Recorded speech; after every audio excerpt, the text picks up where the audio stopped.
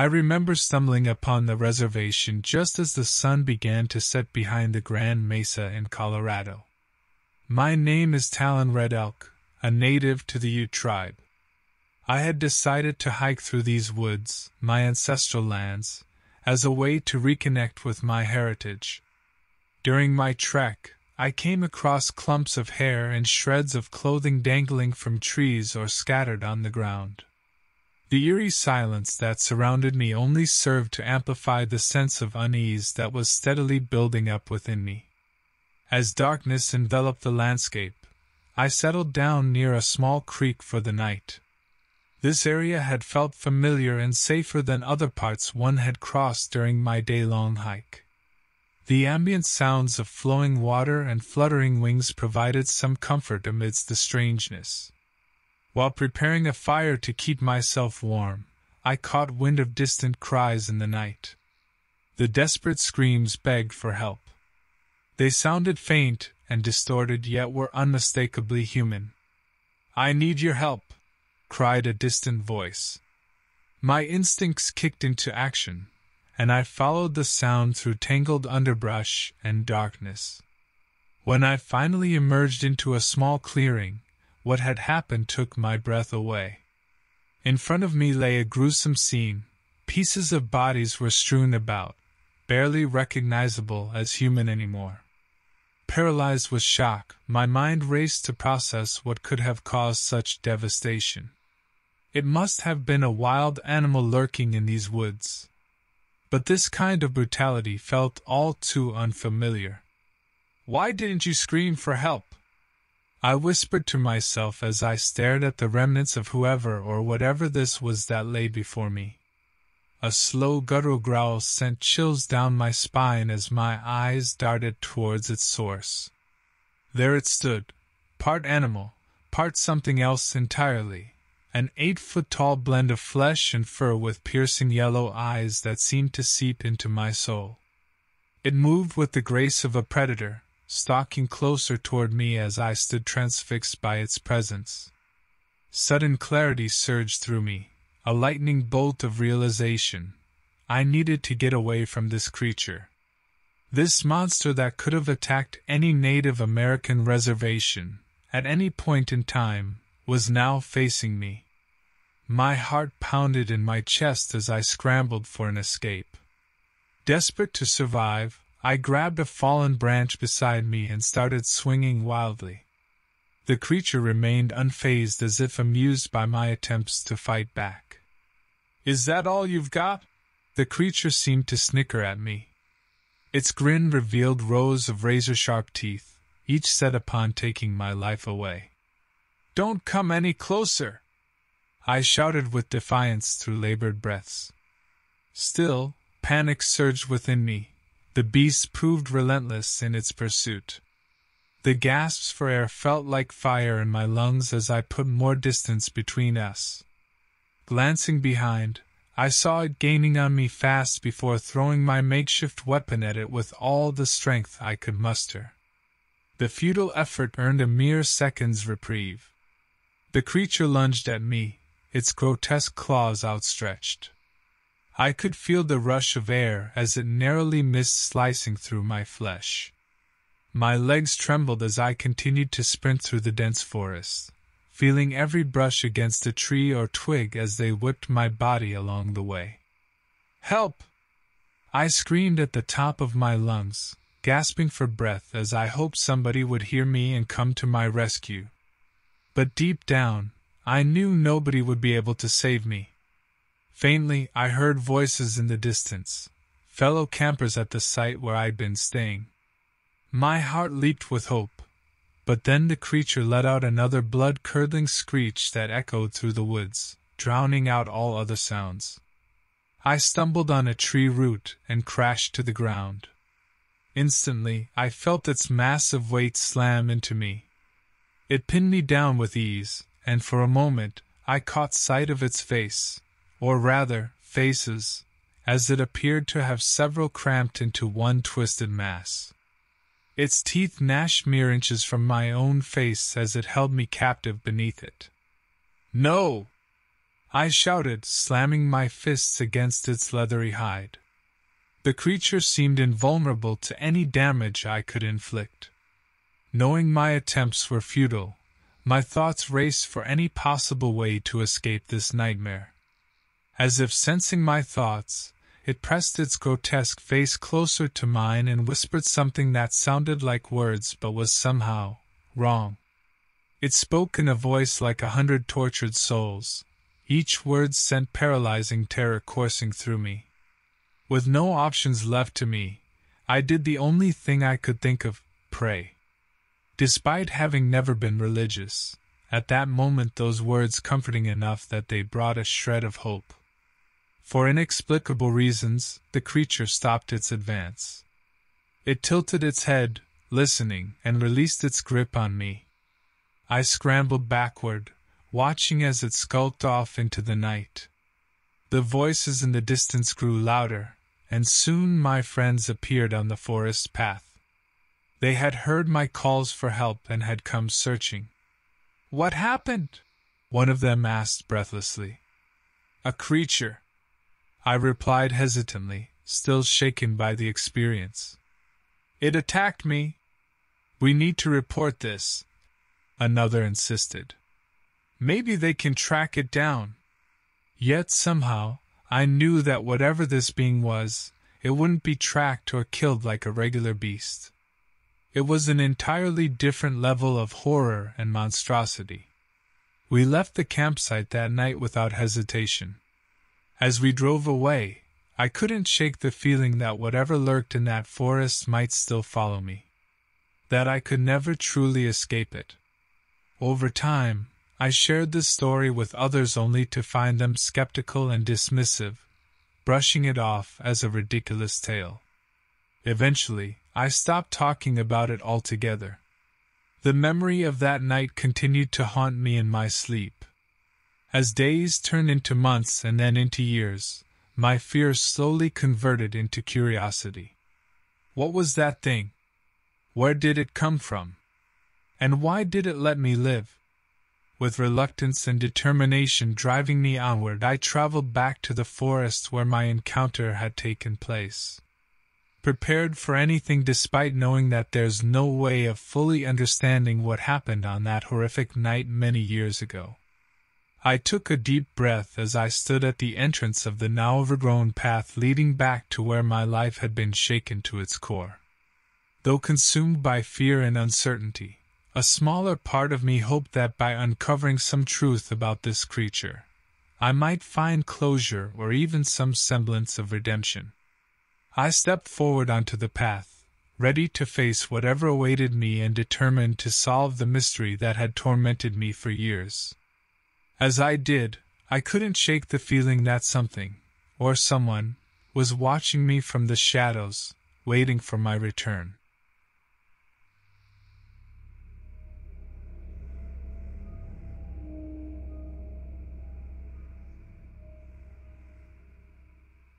I stumbled upon something unusual in the Okanagan-Wenatchee National Forest, working as a park ranger. The name's James Clearwater, a proud Native American of the Salish tribe. My friends teased me about my last name, joking that it sounded like a hipster water brand. Little did I know, something darker awaited me in those woods. While on my usual patrol, I discovered an improvised campsite.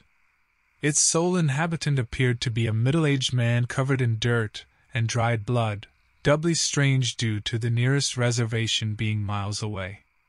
As I approached him cautiously, he muttered fearfully about something stalking him through the shadows, yet he didn't call for help because he believed no one would come.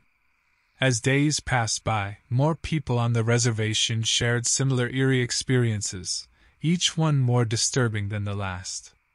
Recently, reports of violent attacks were increasing with little to no evidence or clues left behind for us to decipher. A sense of panic spread among our close-knit community.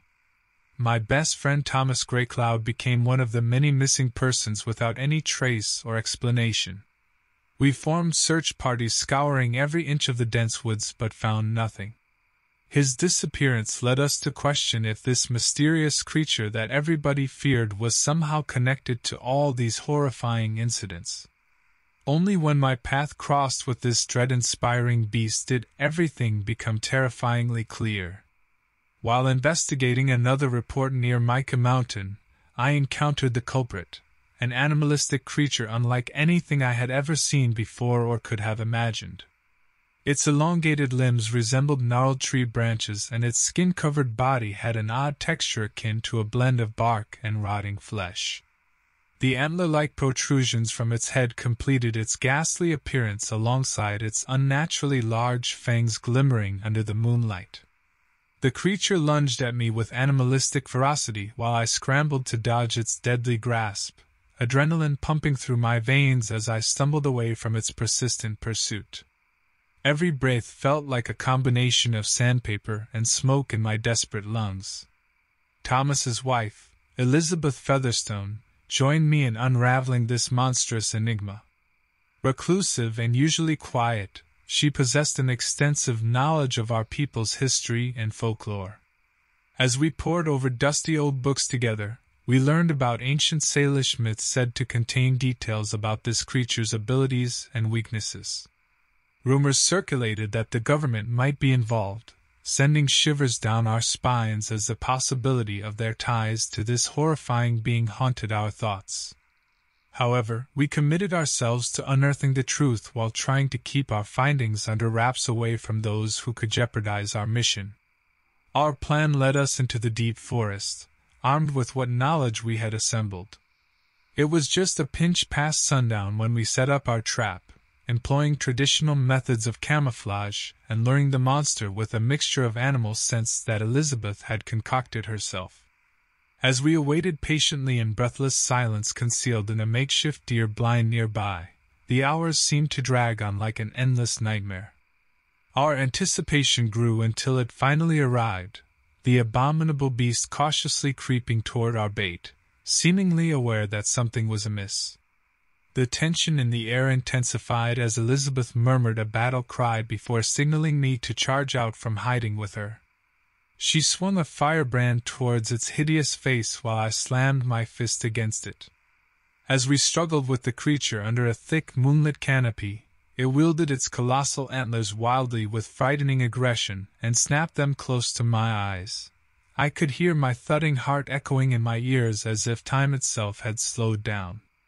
In sheer panic, I pulled out my hunting knife and slashed it through the air, tearing through one of its arms before it let out an earth-shattering roar. Elizabeth frantically reached for the rifle strapped to her back and shot twice at its gaping maw. The deafening gunfire was drowned by the creature's haunting screams. Both Elizabeth and I were aware that although we wanted to capture the monstrosity alive, our lives now depended on not showing any hesitation.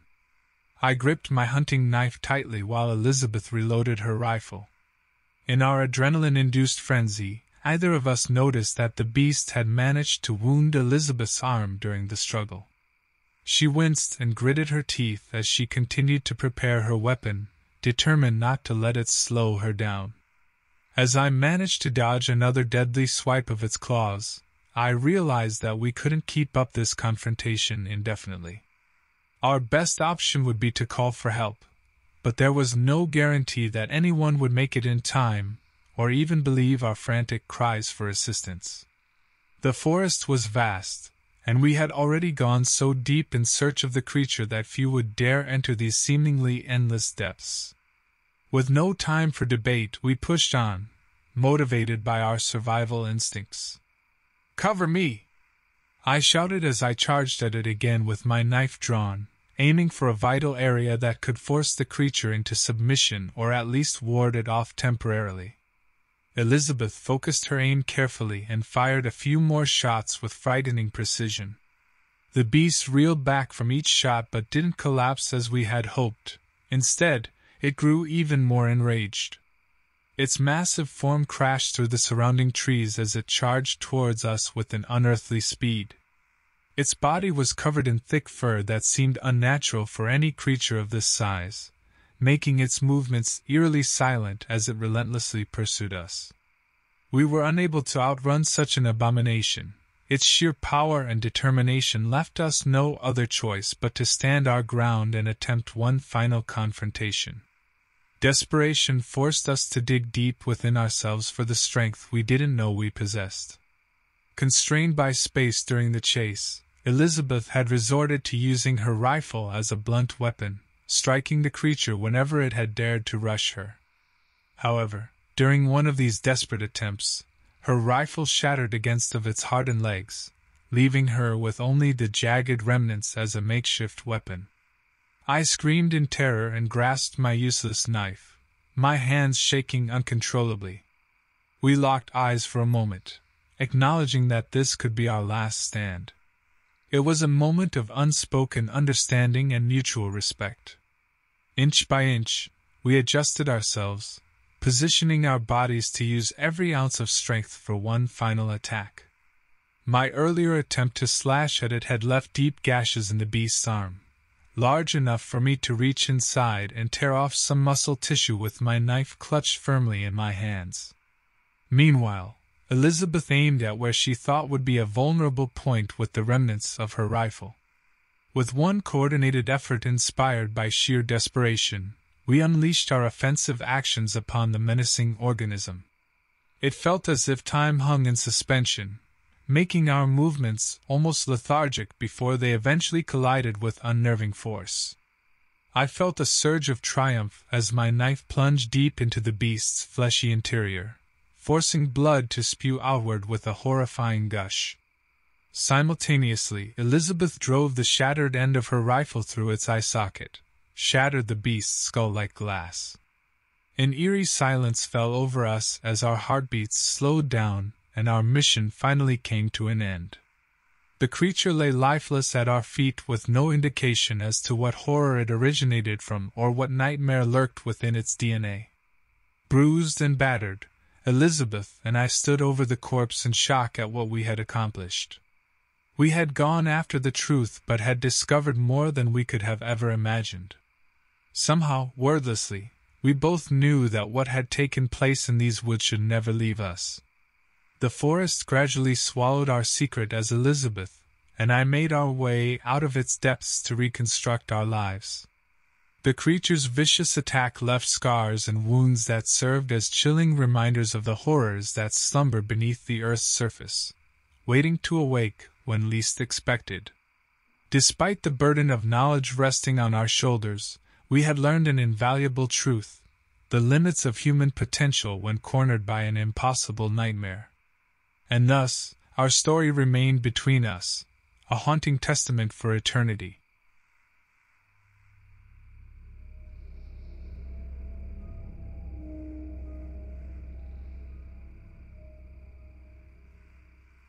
I stumbled upon a broken cell phone near Pine Ridge Reservation in South Dakota. Its screen shattered like my world would soon be. My name is Coena Blackhawk, and I work as a forest ranger in these parts. I've seen my share of unsettling events around here, but nothing could have prepared me for what was about to unfold. As I picked up the remnants of the phone, I noticed dried blood smeared on the shattered screen. The pine trees around me seemed to whisper in the icy wind, as though they knew something I didn't. My gut churned with unease, but my duty as a forest ranger compelled me to search for whoever might have dropped the phone. Footprints led deeper into the woods, away from the usual trails. Following them cautiously but urgently. The sun dipped lower and lower in the sky, casting shadows that stretched longer with every step. My unease grew stronger as I came upon a seemingly abandoned campsite. The fire pit held cold ashes and half-burnt wood, and all around lay overturned chairs and scattered belongings. A tent flapped violently against the wind's icy grasp. Inside was an unmade bed soaked with blood, far too much blood to hope for anyone's survival. An ominous feeling washed over me then, like unseen eyes observing my every move. My instincts screamed at me to call for backup, but there was no reception in this deep expanse of pine and darkness. As darkness swallowed what little daylight remained, I cautiously ventured further, following more tracks. A mix of human footprints and something unrecognizable. Deeper towards a cave entrance concealed behind gnarled branches and sharp rocks jutting from the earth. My flashlight sliced through the gloom of the cave's yawning maw as I stepped inside. Cold sweat trickled down my back despite layers of protective clothing shielding me from nature's frigid breath. Though I wanted to turn back then, I had gone too far to abandon my search. Deeper and deeper I ventured, my senses heightened with every echoing drip of water and crunch of gravel beneath my boots. Suddenly, I heard gasps and whimpers coming from the darkness ahead, as if someone had stumbled upon a sight horrors from which they could not escape. I quickened my pace, entering a larger chamber where several people huddled together, 2 adults, one clutching a wounded arm tightly as they sobbed, and a wide-eyed child trembling violently beside them. "What happened?" I demanded gently, the terror in their eyes rendering them near speechless.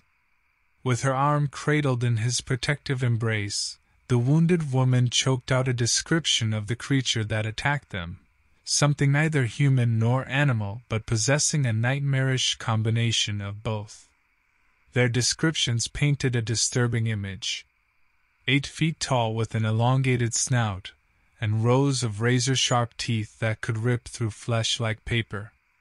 Its hulking form was cloaked in matted fur with additional patches of rough scales adorning its predatory body. But perhaps most horrifying were its eyes, yellow orbs that seemed to pierce the very soul yet betrayed no semblance of humanity. Determined to protect the terrified huddle, I led them slowly back towards the entrance, constantly glancing over my shoulder to spot any lurking shadow or sign of pursuit. The rustling wind gnawed at my nerves, whipping up flurries of dead leaves that skittered like phantom footsteps just beyond reach.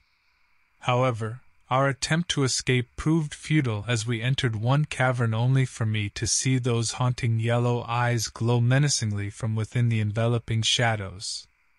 The creature emerged from its inky lair even more horrifying than described, relentlessly stalking towards us with teeth bared and claws poised to strike. In desperation, I drew my gun and took aim at the fearsome creature.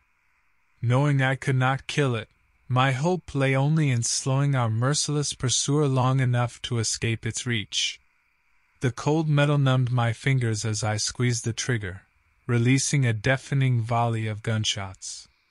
To my dismay, my bullets found their mark yet did little to deter the monster's impending advance. With only moments to spare, the wounded man had a brilliant, albeit dangerous idea.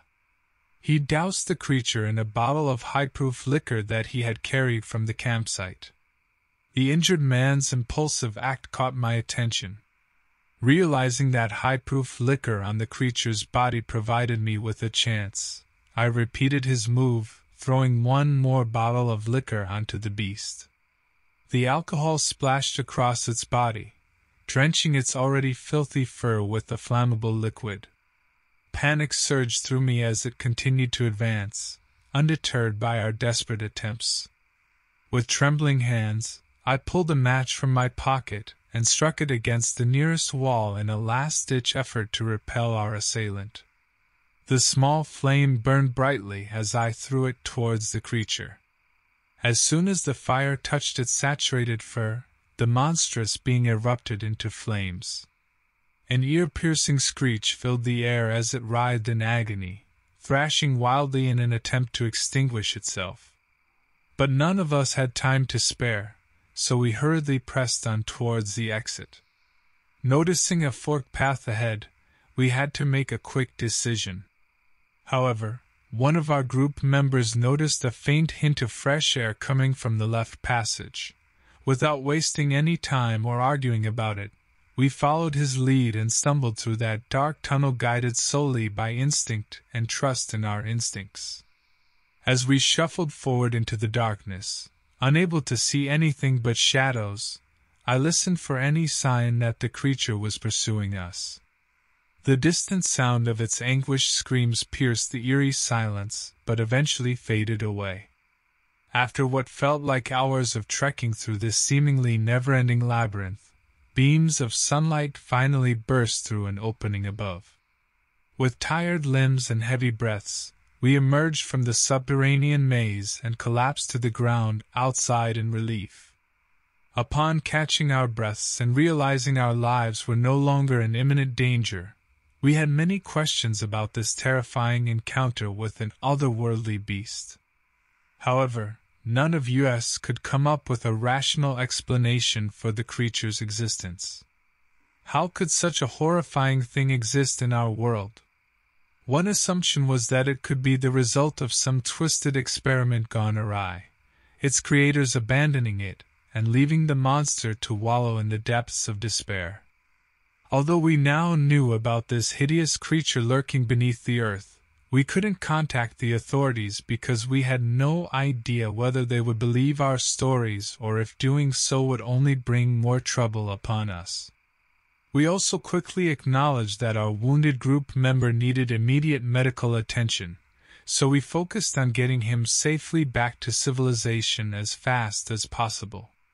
Talking among ourselves as we continued our journey back, we concluded that it would be best not to mention anything about the terrifying encounter down there and to let that nightmare remain buried deep down in forgotten caves.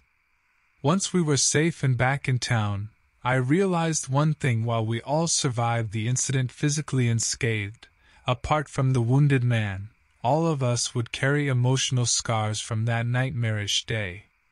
The haunting yellow eyes staring at us from the darkness etched a permanent reminder of how fragile our lives could be when faced with unimaginable horrors. As for any memory of those who were lost during our pursuit by the ravenous creature, they'd live on within each survivor's heart. I silently vowed never to let their memories fade away and to honor their bravery by sharing a lesson with others. Sometimes hiding away from an unfathomable horror may be the only way to ensure your survival.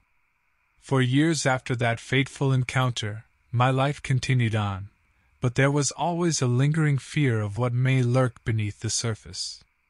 With every step I took, I remained ever cautious of unseen threats.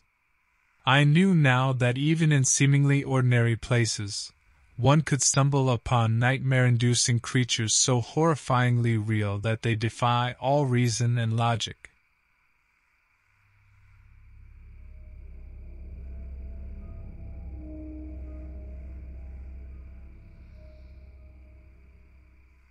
I awoke under a brutally hot sun, grasping at crusted leaves as I struggled to regain consciousness.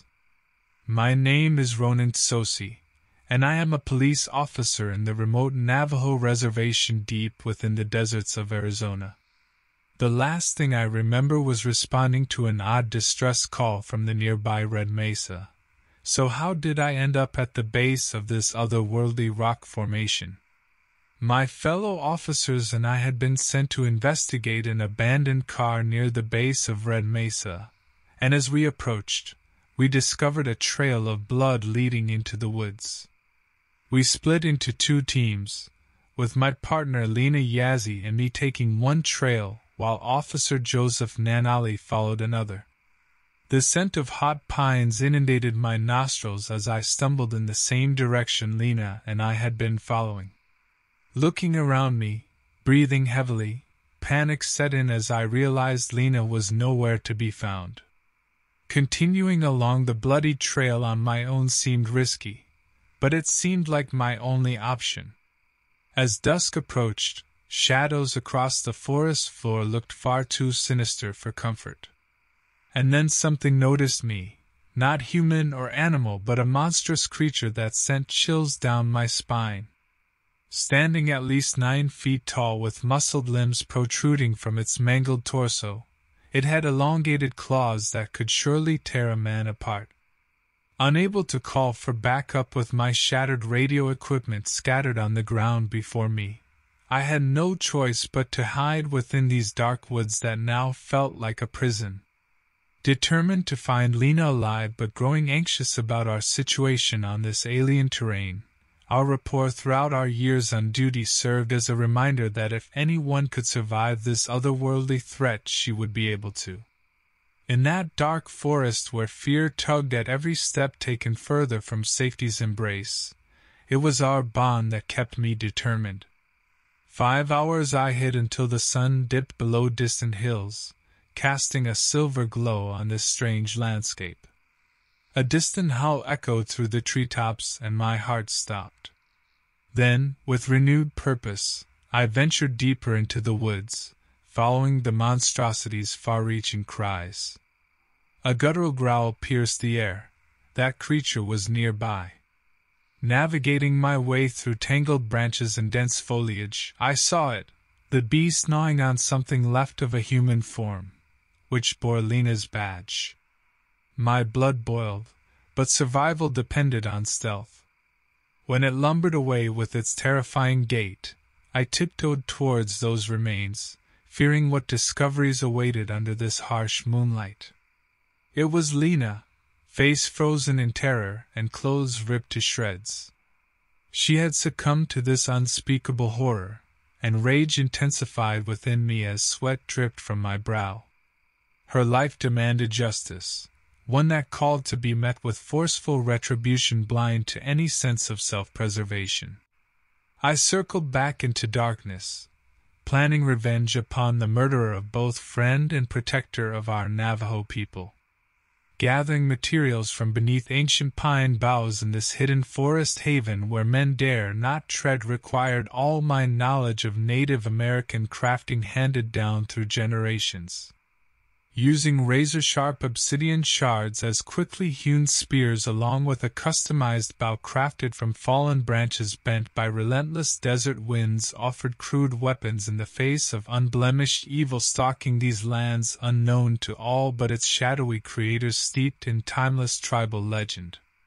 With nothing more than these makeshift tools forged by desperation and sorrow's icy embrace, plus a heart punctured by loss sharper than bitterest winter air chilled upon topmost peak-clad emissaries heralding impending doom nigh unquenchable within grieving souls' resigned embrace, I confronted the beast. On a moonlit era hidden under ancient Navajo legends' cold dark eyes, I stood before that unspeakable creature with furious intent clashing against lonesome sorrow and harmonious song composed through ancestral memories long seared into forgotten tongues.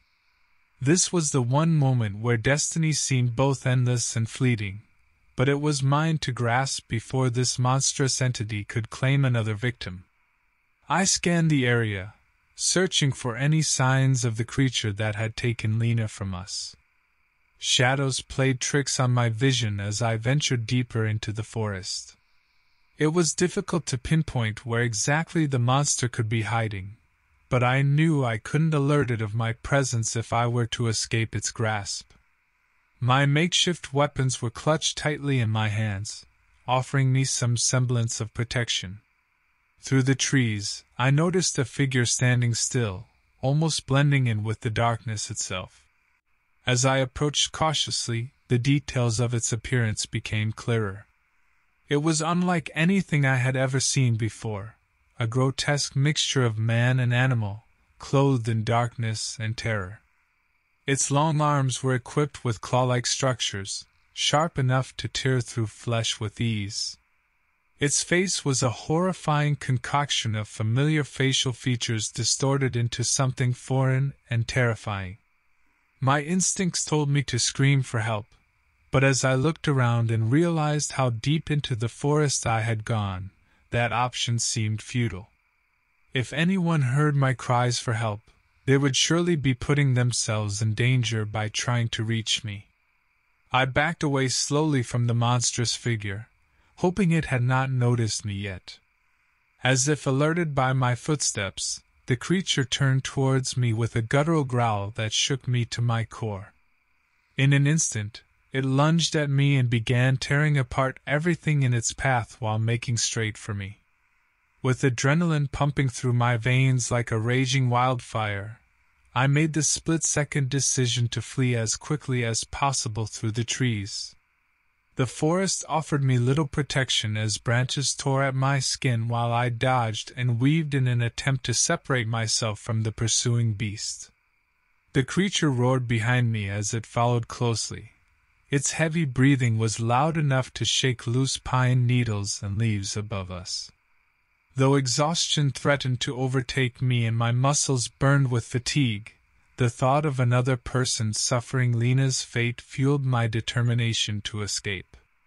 Finally, after what seemed like an eternity, I stumbled upon a small opening in the woods that led to the dirt road where my car was parked. I sprinted towards it, feeling as though my lungs would explode from the sheer exertion. I fumbled with my keys as the creature emerged from the forest, its eyes locked on me with hatred and bloodlust. In a final burst of adrenaline, I managed to open the door and start the engine just as the monster lunged for me one last time. The car roared to life, and I threw it into reverse before speeding away, leaving the creature screeching in frustration behind me. Pounding heartbeats competed with heaving breaths for my attention as I tried to gain control over myself while driving. Upon returning home, I researched every bit of information I could find about creatures that could have possibly been native to the area. My discoveries were not enough to fully identify what I had encountered. Instead, it left me with more questions than answers. How could something so malevolent exist in such a seemingly ordinary world? How many others had fallen victim? Over time, memories of Lena became distant but never faded completely. She served as a reminder. The gruesome actions caused by something beyond comprehension can never be forgotten. Even if I never found out what that creature was or if it was ever found or killed, one thing remains certain. We are never truly alone. My experience with that horrific beast shaped who I am today, a person who values every moment of life because we can never truly know how much longer we have. No matter what trial or tribulation may come our way, we must remember that even in our darkest hour, there is always hope. Sometimes all it takes is facing our fears head-on and emerging stronger than before.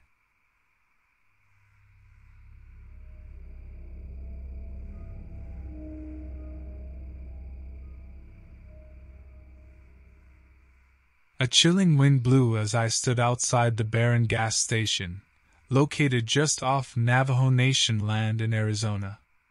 My name's Tahoma Keani, and after years of working in the city, I decided to visit my family on the reservation. Little did I know that my life would change dramatically. The attendant handed me the pump nozzle with a puzzled look. "Hey Tahoma, you heard about the 3 missing folks from down by the canyon? They ain't found them yet, and something doesn't seem right." I shook my head, uneasy with the news. My close-knit community usually kept track of all our members. Returning to my car, I heard rustling in the nearby woods and felt an instinctual shiver down my spine. Dinner with my family consisted of chattering about jobs, relationships, and local gossip. Casually mentioning the missing people sparked concern among them. My cousin Lahela shared stories about an old legend, a creature that preyed on those who ventured too far into its territory. 1 week later, I worked up the courage to explore the canyon where those folks had gone missing. Heavily armed and cautiously trekking through dense vegetation, I made it to an abandoned campsite. Tents were collapsed, clothes scattered around, but no trace of actual violence. Noticing an odd set of tracks nearby, I followed them towards a cave hidden by boulders. Peering inside, I saw scratched carvings telling tales of natives who encountered a fearsome beast generations ago, a description matching Lahela's legend. My hands tightened around my gun as shadows flickered within the cave's depths. Behind me came soft footfalls. Turning quickly revealed glowing yellow eyes staring back at me. The monstrous apparition snarled menacingly, fur matted with filth and blood, an unholy mash-up of animalistic features creating something new and terrifying. Paralyzed with dread, I managed a half-whispered plea. "Please, don't hurt me. You're not the one it wants." The voice was coarse and guttural, almost like the sound of wind through trees. It gestured towards the cave, now filled with echoing cries and anguished human wails. Panic-stricken, I retreated only to hear another whisper in the darkness. "Return to your people. Warn them of their fate." Racing back to my relatives, I described every vivid detail of my encounter. My family members listened in horror, confirming that this creature was the same as Lahela's legend. United by fear, we formulated a plan. I urged my people to avoid the canyon, knowing that was where the creature hunted, laying traps wherever possible. Missing persons cases continued, though at a slower rate, each one accompanied by an eerie growl echoing through the night. In an effort to confront the monster again, my cousins and I set out into the woods equipped with anything we could use as weapons. The creature had taken another victim from our community that day. As we neared its lair, fearful chattering among us ceased when screams from within the cave intensified, demanding our attention. With a deep breath, I led my cousins towards the infernal sounds within and braced ourselves for whatever lay ahead. We entered the cave. It stank of death and decay, the odor overpowering and revolting. The ground was slick with what appeared to be a mix of blood and some other viscous substance. We needed to act fast. My cousins suggested we should lure the creature out, hopefully trapping and capturing it alive. "We have to get its attention," said my older cousin Mark, picking up a rock and throwing it into the darkness. We listened carefully, trying to gauge any movement in response. At first, there was nothing but silence. Yet soon enough, whimpering started welling up from the cave's depth, growing louder and more terrified with each passing moment. As we prepared ourselves for what might emerge, the whimpering turned into a full-blown scream. A figure staggered out, gasping for air. It was our missing neighbor, covered from head to toe in blood and bruises. As they ran toward us, we caught sight of the creature following closely behind. The creature was like none we had ever seen before, a monstrous hybrid of twisted limbs and matted fur, with razor-sharp claws at the end of each appendage. Its eyes were sickly yellow, and appeared to glow in the moonlight. I tried to call for help, but my voice caught in my throat as I stared at the horrifying beast. In contrast, Mark stood his ground and swung at it with his makeshift weapon, an iron rod he'd found earlier. But it swiped him away effortlessly with one powerful strike. This was our chance to escape while it was distracted, yet I would not allow myself to leave Mark behind. I mustered all my courage to approach the creature again, hoping to save my cousin before he met a cruel demise by this vicious beast's hands. As I raced against time to save him, my relative turned teammate, I could see Mark's eyes wide with terror as he lay there helpless, the creature's claws now ready to dig into his flesh. My adrenaline surged as I sprinted towards him, focusing only on his eyes, but just as I was about to reach for him, I felt something, a forceful shove from the side. One of my cousins had managed to tackle me out of the creature's range before it struck once more, and with a guttural roar, it bounded back into the shadows. My cousin mustered a thin smile before collapsing from exhaustion. "I guess we made it out. We saved each other this time, but we couldn't extend that same mercy to those who had already fallen victim to this merciless monster." We managed to leave the cave, but not without scars, both physical and emotional, churning in our hearts. We mourned for Mark, whose valiance now lay in vain.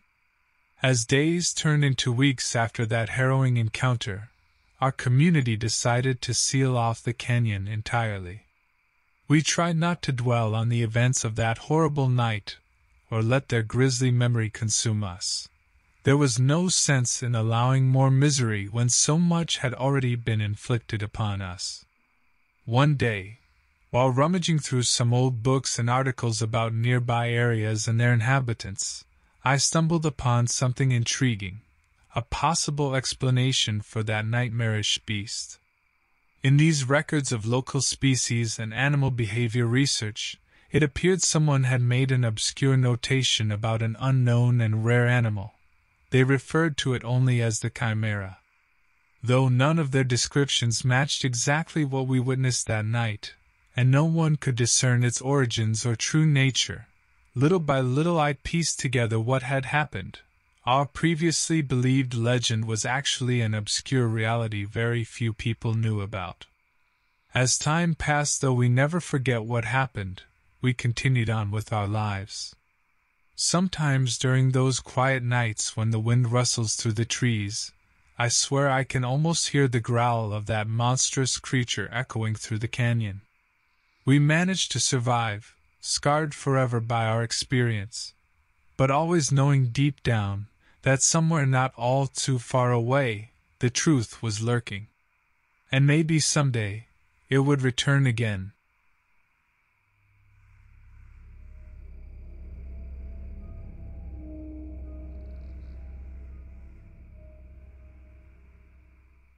I woke up to the alarm in my trailer, feeling groggy but with a sense of purpose.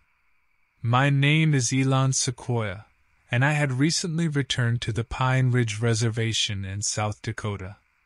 As a native of the Oglala Lakota tribe, I decided to come back after years away and help the local police with cases on the reservation.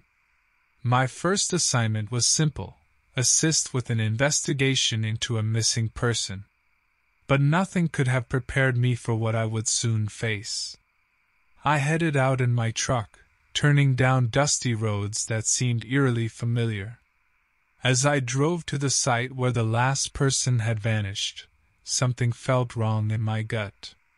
The location was near a dense forest, with tall trees casting shadows even during the day. My fellow officer Lila Chayton, who had been in charge of this case since it began, waited for me there. She looked serious as we surveyed the scene, which didn't seem too unusual at first. "What's been going on here?" I asked. "We've had several people go missing in this area over the past couple of months," Lila replied. "It's like they just vanished without a trace." As we talked more about the case and shared some light jokes to ease the tension, we began hiking into the woods.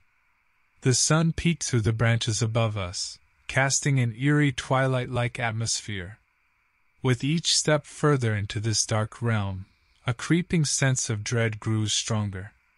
The first clue we found was a torn piece of clothing snagged on a low tree branch. It belonged to one of the missing persons, Mel Hinto, who had disappeared just 2 nights ago after leaving his job at a nearby convenience store. Guns drawn, Lila and I continued deeper into the forest until we reached a small clearing that showed signs of struggle. Broken branches and trampled grass marked it distinctly. It was here we encountered our villain. Despite still not knowing its name or true identity, it was a grotesque and hideous figure. The creature had long, gangly limbs with sharp claws, capable of spearing its enemies with lightning speed. Its body was covered in a tar-like substance that made it almost impossible to see in the darkness that enveloped the forest. Suddenly, without warning, it struck. Lila fell to the ground with blood pooling around her from a gash in her arm. Panicking and unsure of how to react against this terrifying opponent, I couldn't think straight. But my survival instincts kicked in. Gripping my gun firmly, I shot several rounds at the creature but missed each time. It was too fast. Lila screamed for help as the beast snatched her up, and began to withdraw back into the darkness of the woods. Unable to leave Lila at the mercy of this monster, I sprinted after them, adrenaline pumping through my veins. I stumbled over roots and rocks hidden under fallen leaves and nearly tripped several times but forged ahead, determined to save her life. My legs ached from sprinting so hard, yet my pace only increased with renewed determination as I heard stifled cries from Lila echoing through the trees. Guided by these faint sounds, I pushed deeper into the now darkening forest.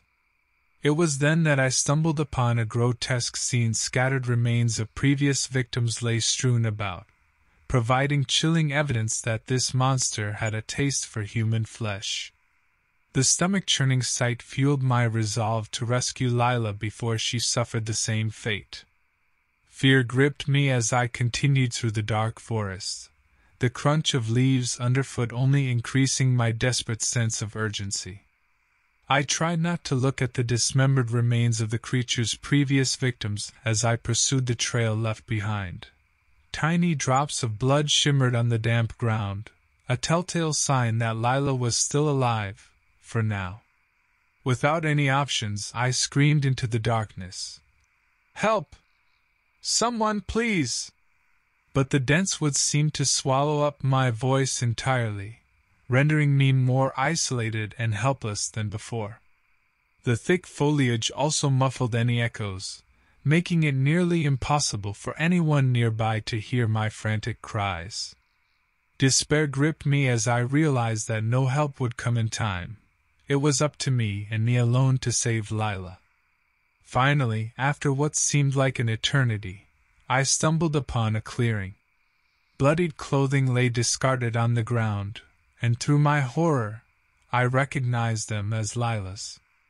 Determination took hold as I prepared myself for whatever awaited me in this sinister clearing. The faint sound of wet dragging reached my ears from deeper within the clearing. My grip tightened on the gun in my hands as I moved toward the noise. As I stepped out from behind a tree, I caught sight of that dreadful creature holding Lila's limp body in one elongated limb. Its spine-chilling stare bore into mine with hatred and hunger. Seeing Lila up close in this state spurred my anger further. Her injuries were severe, but she was still breathing. It became clear that she wouldn't survive this ordeal without immediate intervention. "You're not taking her!" I yelled, pointing my gun directly at the beast, finally remembering all those years spent at target practice. The creature simply tilted its head at me in terrifying silence before smirking in a way no human could mimic. It lunged at me, but this time, I was ready. I fired several shots at its center mass, making sure it couldn't dodge them like before. The bullets hit their mark. The creature's grotesque body shuddered and fell to the ground with a sickening thud. It twitched once before lying motionless, finally defeated.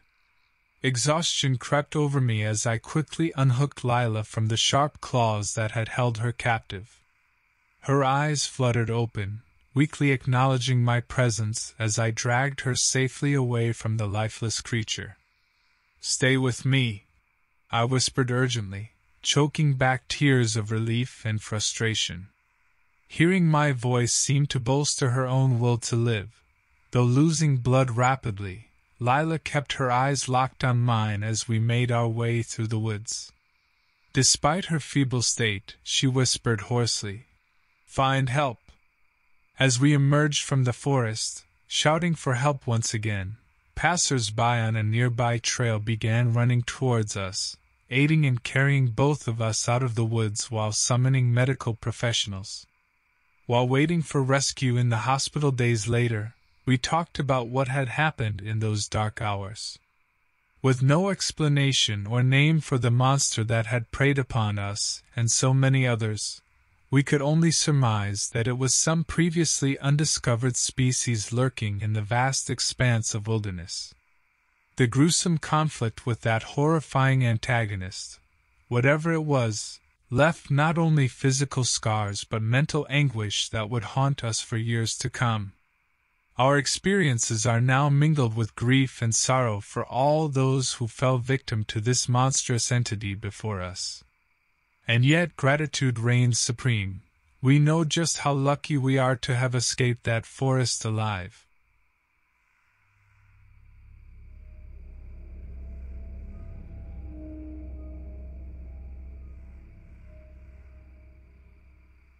I woke up to a pounding headache, an unfortunate consequence of the botched celebration last night. I rubbed the sleep out of my eyes as my roommate Peter Thompson stumbled over the debris scattered across our living room floor. As a police officer stationed at our small Native American reservation, my life was usually uneventful. Tonight, however, would become an exception. Dragging myself to the window, I watched deer peacefully grazing in the twilight. Hearing Peter's shaky but determined voice, I turned to listen. "Jared," he said nervously, "something's wrong with Greg Armstrong's kid." "What happened?" I asked. "He's been missing since last night.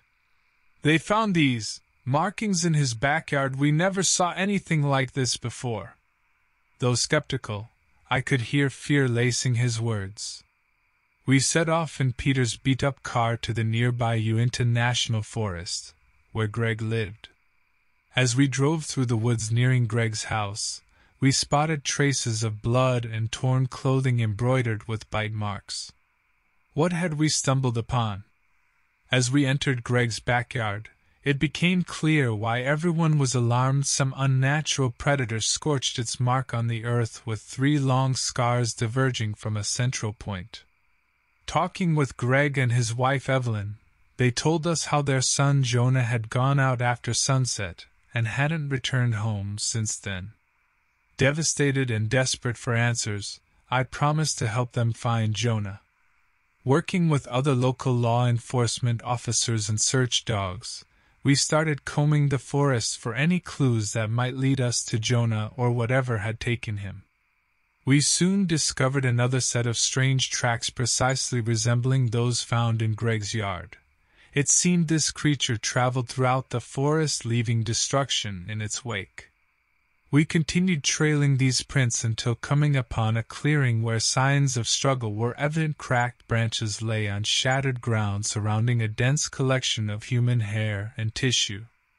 Yet again, an unnerving set of tracks led away from the scene.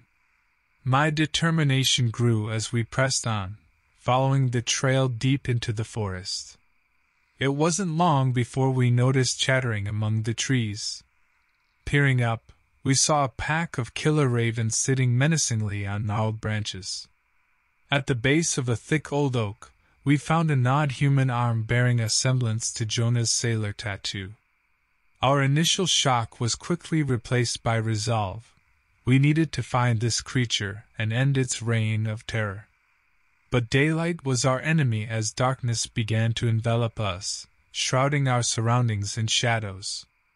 Fear spread through our group when we heard an inhuman growl not too far from our location. It was time to make a decision. I signaled my team that it would be wise for us to split up. Anyone sensitive enough would stay behind, while the rest followed me towards the source of that sinister retreating sound. We moved cautiously forward when suddenly another deep growl echoed through the woods, this time directly behind us. Whirling around and pulling out my gun, I stared into the gloom, unable to fully discern what awaited my line of fire. A member of my team screamed as something looming large descended upon him, claws shredding through flesh while fangs sunk into his jugular. It was brutal.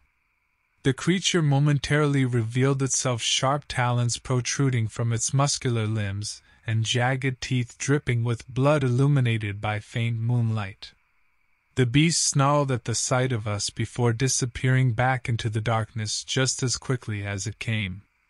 Given how powerful this monster seemed to be, I made a split-second decision to take advantage of any potential weaknesses. The creature appeared disoriented by loud sounds, so I raised my voice instructing everyone to make as much noise as possible. United in our determination, we yelled and banged on the trees, shoving this fiendish predator further back. As it retreated deeper into the forest, a grisly realization dawned upon me. On behalf of our community's safety, I needed to confront this fearsome creature despite the prevalent danger of such a task. Reflecting briefly on my peaceful upbringing on the reservation, I knew I couldn't let it continue threatening my people. I instructed the group to keep making noise while moving back towards our base camp. We had to warn the others what we encountered. The creature had already taken one of our team members, and we couldn't risk it targeting the rest of the community. As we made haste, the creature's growls and snarls followed us. Its presence was evident in every crackle of leaves and snap of twigs. Upon reaching the camp, I hurriedly explained what had happened to the remaining team members. The news of our lost comrade was met with a mix of shock, disbelief, and sorrow. Still, no one dared to question my actions. Our primary focus was on ensuring everyone's safety. I decided it was best for everyone to stay together in our makeshift barracks, taking turns keeping watch throughout the night. We fortified the entrances as best as we could and gathered anything that might serve as a weapon should it come to that.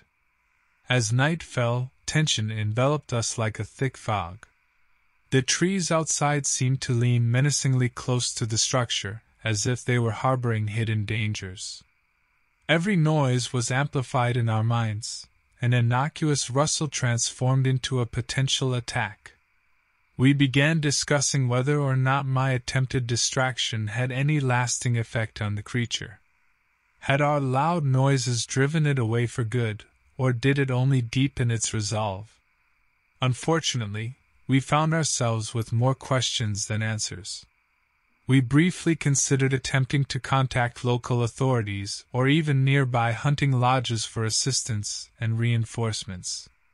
However, it became apparent that reaching out would expose our community's existence to outsiders, something we couldn't afford.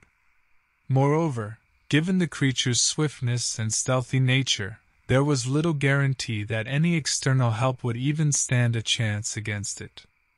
It wasn't long before another piercing scream disrupted our thoughts in an apocalyptic crescendo, one that echoed throughout the camp and sent shivers down our spines. People rushed to their feet, grabbing any weapons they had access to, while others seemed to stand frozen in place. The next sound snapped us back into reality and forced us to act, the crashing of wood outside the barracks. Our worst fear had materialized. The creature had found us. Without hesitation, those of us armed with weapons took fighting stances near the entrance and prepared for a vicious confrontation. But as we braced ourselves for battle, time seemed to slow down, and we began to lose track of what was real or imagined. Suddenly, there it was, its malicious eyes glaring back at us from the shadows, hunger for blood clearly written across its mangled face. Instinctively, weapons were raised in a joint effort to kill the creature, myself among them. The others clung tightly together and screamed once more. It lunged at us with such ferocity that gusts of wind followed in its wake. However, being outnumbered and faced with an equipped front before it proved an obstacle for even this seemingly immortal beast. We fought back harder than we ever had before, driven by determination and anger from losing one of our own, driving it out of the building. Together, we hounded it into the night under relentless pursuit. Some amongst us offered themselves as bait to draw its attention so those better equipped could deliver crushing blows. Finally, drenched in blood and sweat, our relentless onslaught forced it into retreat. As it disappeared into the dark abyss of night, we gasped for breath and took a moment to acknowledge our hard-won victory. Our terrorized community had managed to stand up against this sinister being and shown it what unity could accomplish. We never learned exactly what kind of creature had been plaguing us that fateful night, Whether it was some mutated beast or simply an animal disturbed by nature's wrathful conditions, struck by survival instincts gone wild. But, as we resolved to never speak of it again, we silently vowed to remember our fallen comrade and the strength we found in one another. In the end, we knew that we'd be prepared for anything as long as we stood together.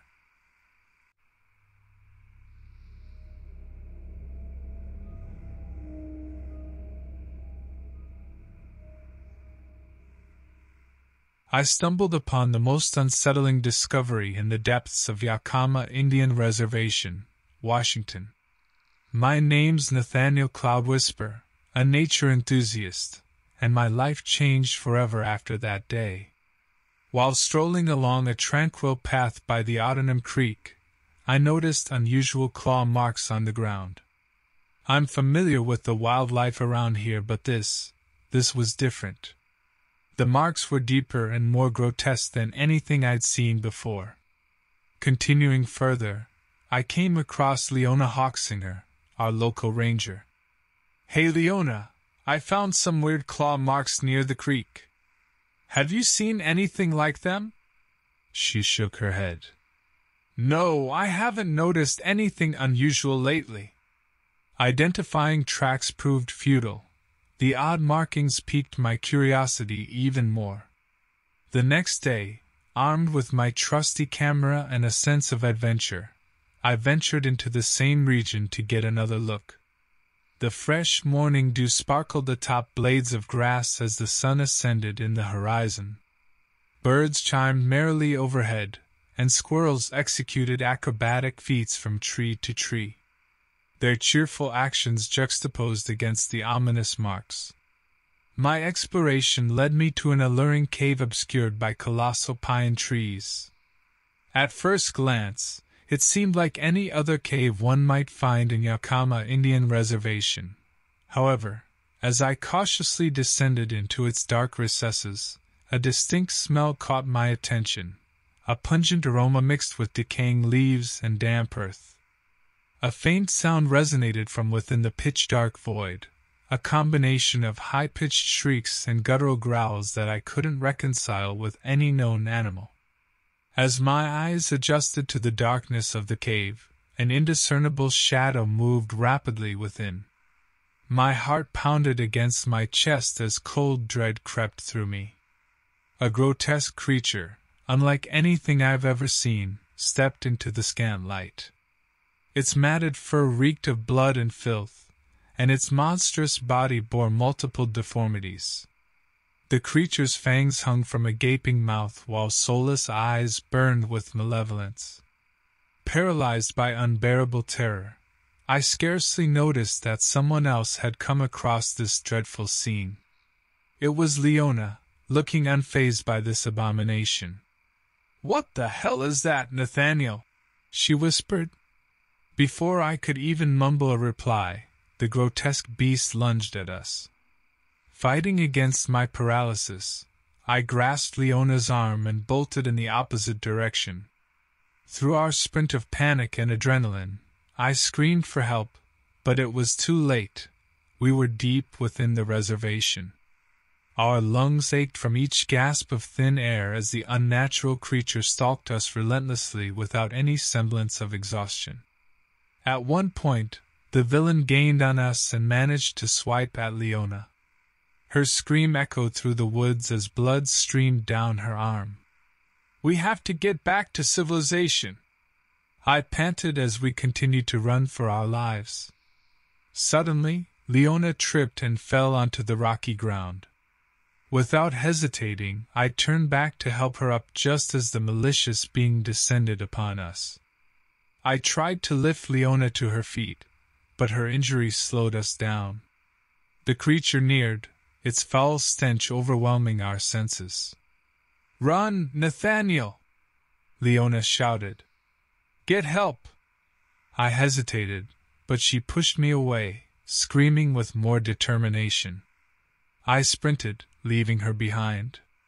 My guilt weighed heavily as I ran toward the faint sounds of civilization. Finally, I stumbled upon a group of campers who had heard our screams. I explained our situation, breathless and panicked. They grabbed makeshift weapons, sticks, camping equipment, and cautiously followed me back into the cave's darkness. The beast was hunched over Leona's form when we returned. It turned to face us, blood dripping from its maw.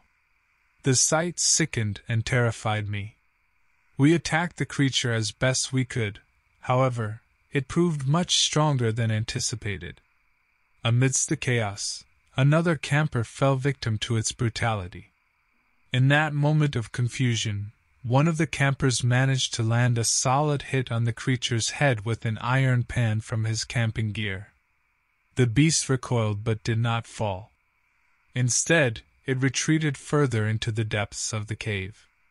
Quickly realizing this was our chance to escape, we left the cave together, our screams having alerted park rangers who quickly arrived at the scene. Leona and other injured camper were rushed to the hospital while authorities launched a search for the perpetrator. But what they found in that cave was beyond their understanding, a group of deformed animals and carcasses, evidence of some twisted experiment gone wrong. The creature was never caught. Perhaps it was too cunning or simply knew when to stay hidden, leaving us with no closure on what happened that night in the cave. Injuries sustained by Leona and others healed over time. However, memories of that night continue to haunt us, a gruesome reminder of the horrors that lurk within the darkness. We can only guess at the creature's origin, some product of a vile experiment, or perhaps even a new, undiscovered species. But no clear answer can ever rid us of the chilling image of those bloodied fangs and soulless eyes. And while we may never know its true nature, we are forever burdened with the knowledge that this abomination still exists, lurking in the shadows and waiting for an opportunity to strike again.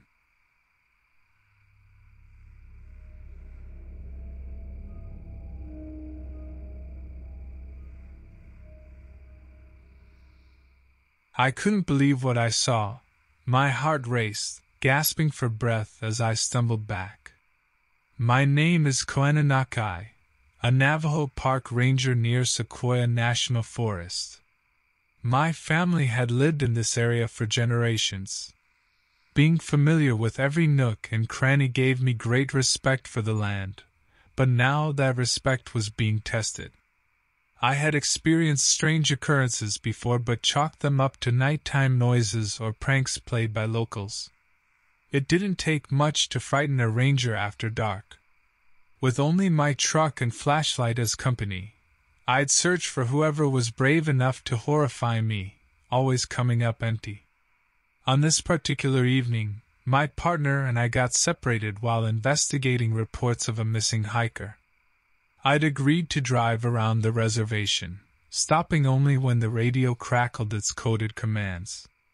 Suddenly, the trees loomed over me like giant apparitions, and an overwhelming silence filled the air. "Hey! Koana! Can you hear me?"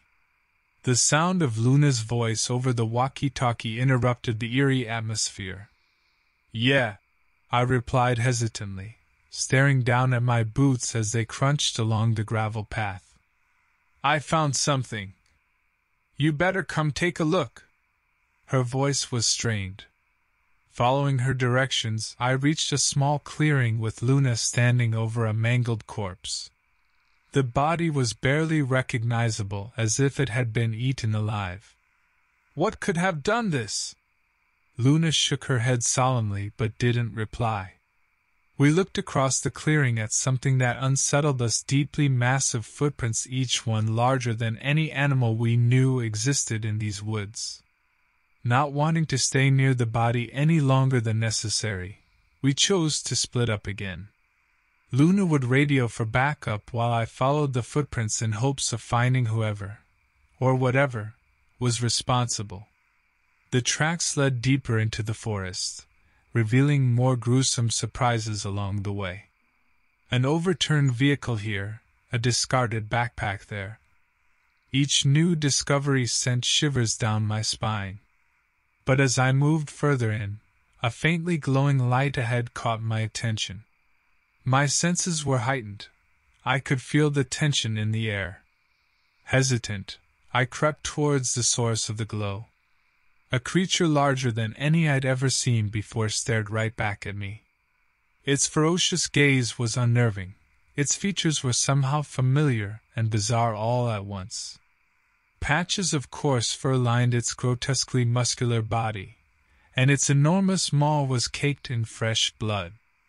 The creature knelt beside another mutilated corpse, clearly taken by surprise at my sudden appearance, but unfazed by the tragedy it had caused. My instincts screamed run, but my body refused. It scowled at me before lunging forward with frightening speed and power. The sheer force threw me back, and I scrambled to my feet as it pursued relentlessly. With its thunderous steps close behind and adrenaline rushing through my veins, it became a desperate race for survival. As we hurtled deeper into the woods together, sound resumed its hold on our surroundings. Luna's frightened voice pierced through the canopy. Alarms blared in urgency before being swallowed by their own echoes. Even amidst all this chaos, the fearsome chase continued. I felt my legs give out under me as we approached a steep ravine, gripping onto a stray branch for dear life while sliding down through dirt and debris. The creature's monstrous form towered above me as I frantically tried to find footing, every moment bringing us closer to each other in this twisted game only one would leave alive. I thought of Luna, who had just called out my name. I knew I had to survive for her. We had planned a normal evening together, but instead found ourselves face to face with this terrifying creature. Luna must have heard the commotion and started running towards me, unaware of the imminent danger she was putting herself in. The creature's claws swiped at me repeatedly, each miss a testament to its vicious intentions.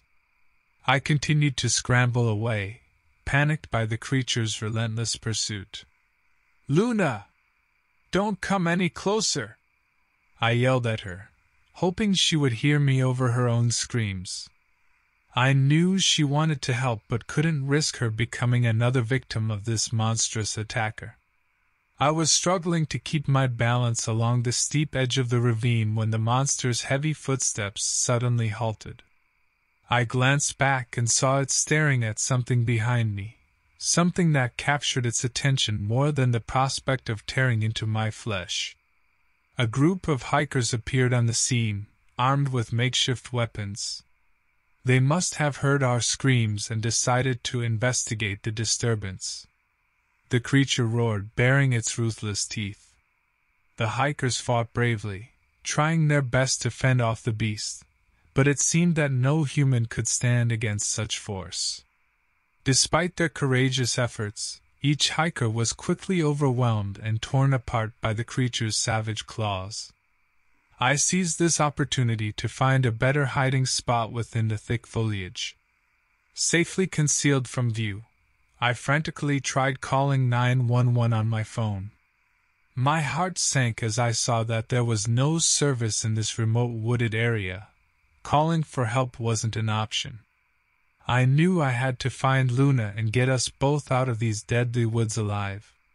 As I made my shaky steps toward her distant voice, hoping the gruesome sounds of our rescuer's destruction were enough distraction for my escape, a thought occurred to me.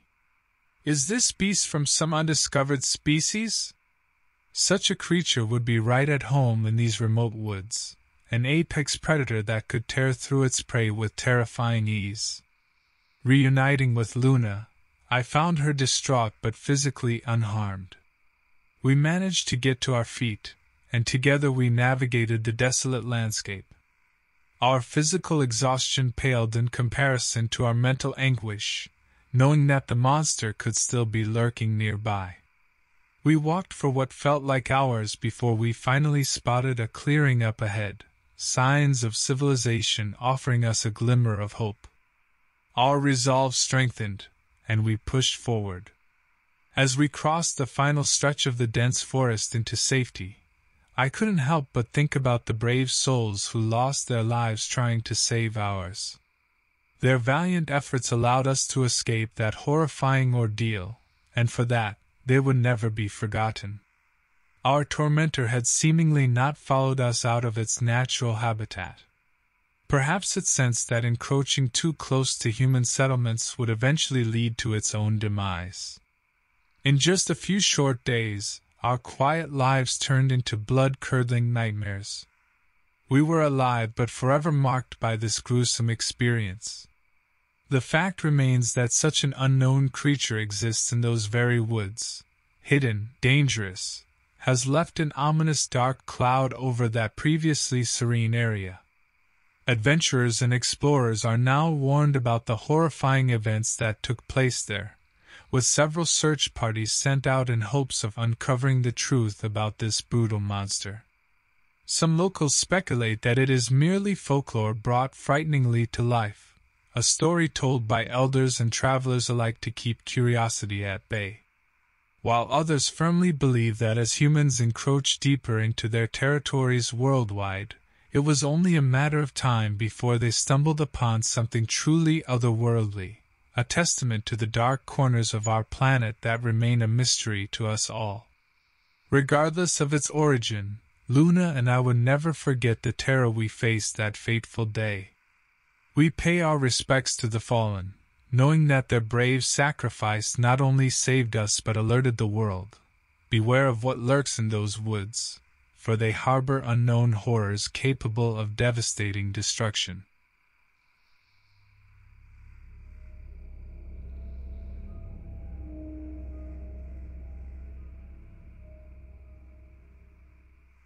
I found myself in Oak Creek Canyon, Arizona, eager to embrace the serene nature surrounding me.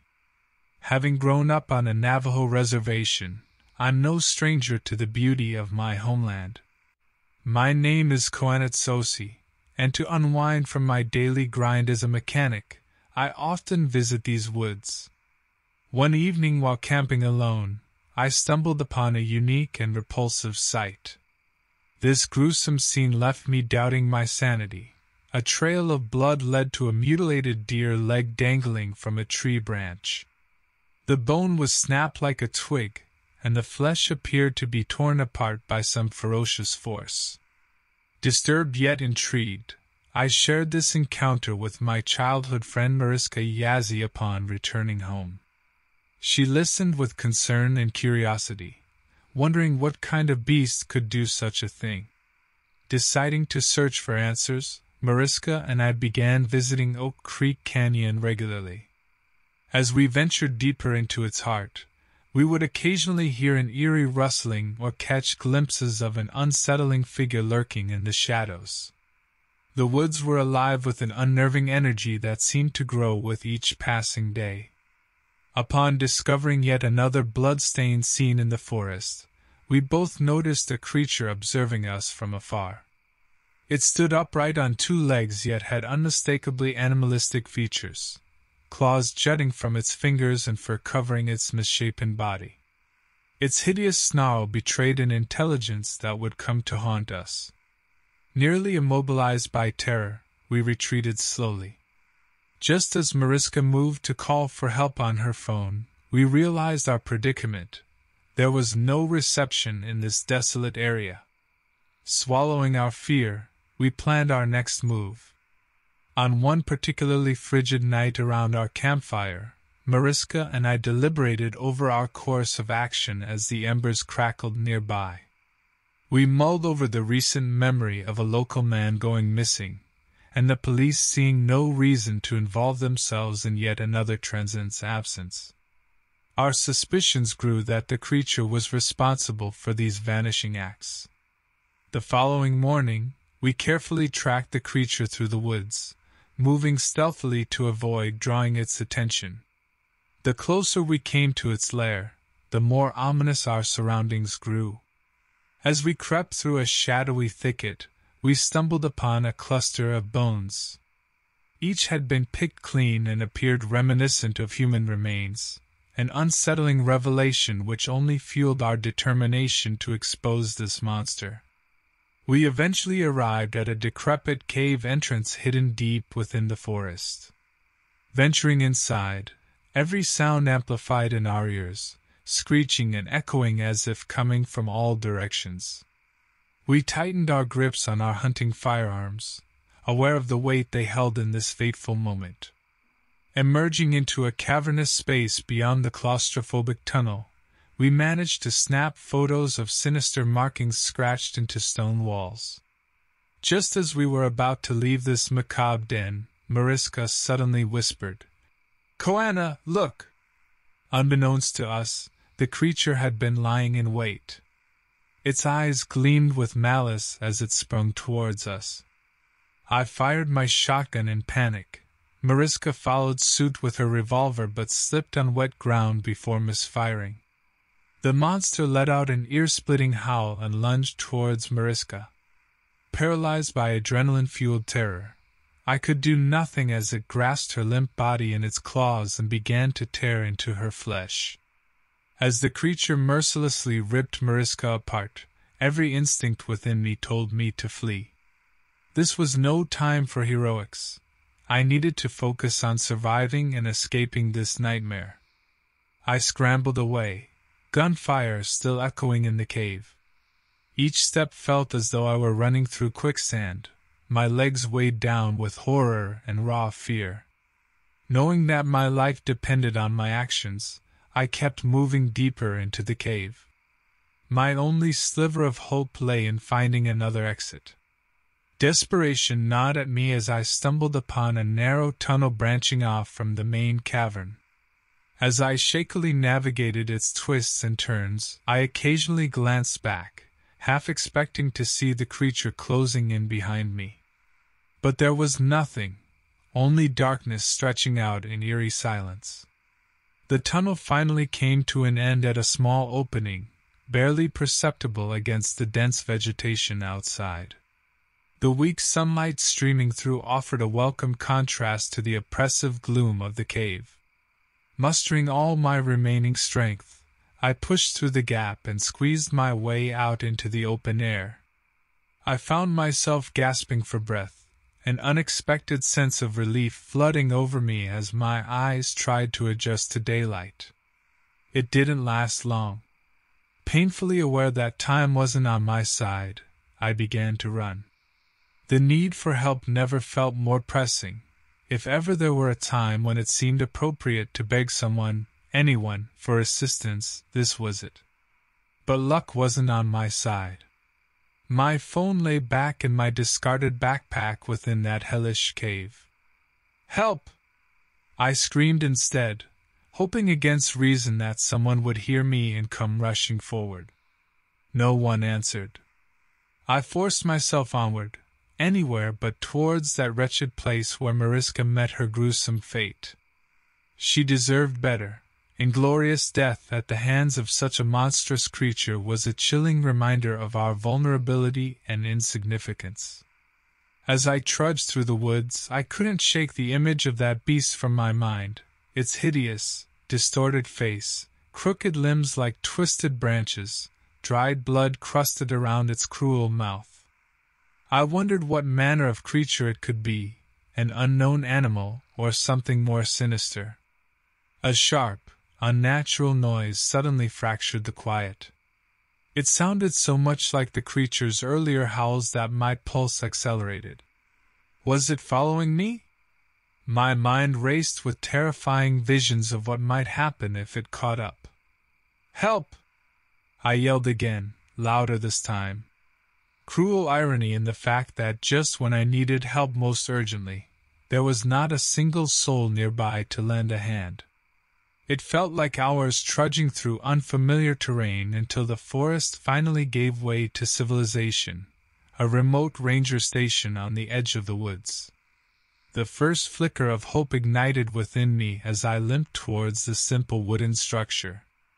Collapsing at their doorstep, I managed to choke out my story to rangers who stared at me in disbelief and horror.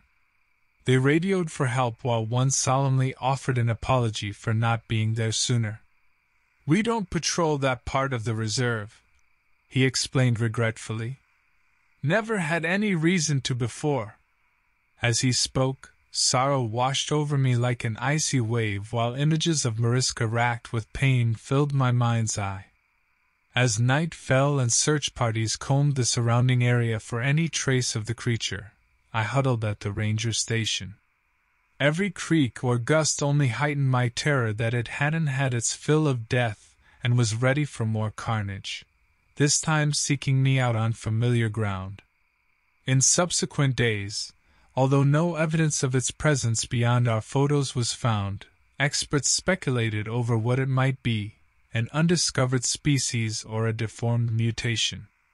But the truth remained as elusive as the creature itself, and Mariska's death continued to haunt me. What was once unknown is now known as all too real. Gone is the illusion that humanity holds dominion over this world, replaced with the cold certainty that we are all just potential victims of something far worse than death, a terror lurking in the shadows, poised to pounce when we least expect it.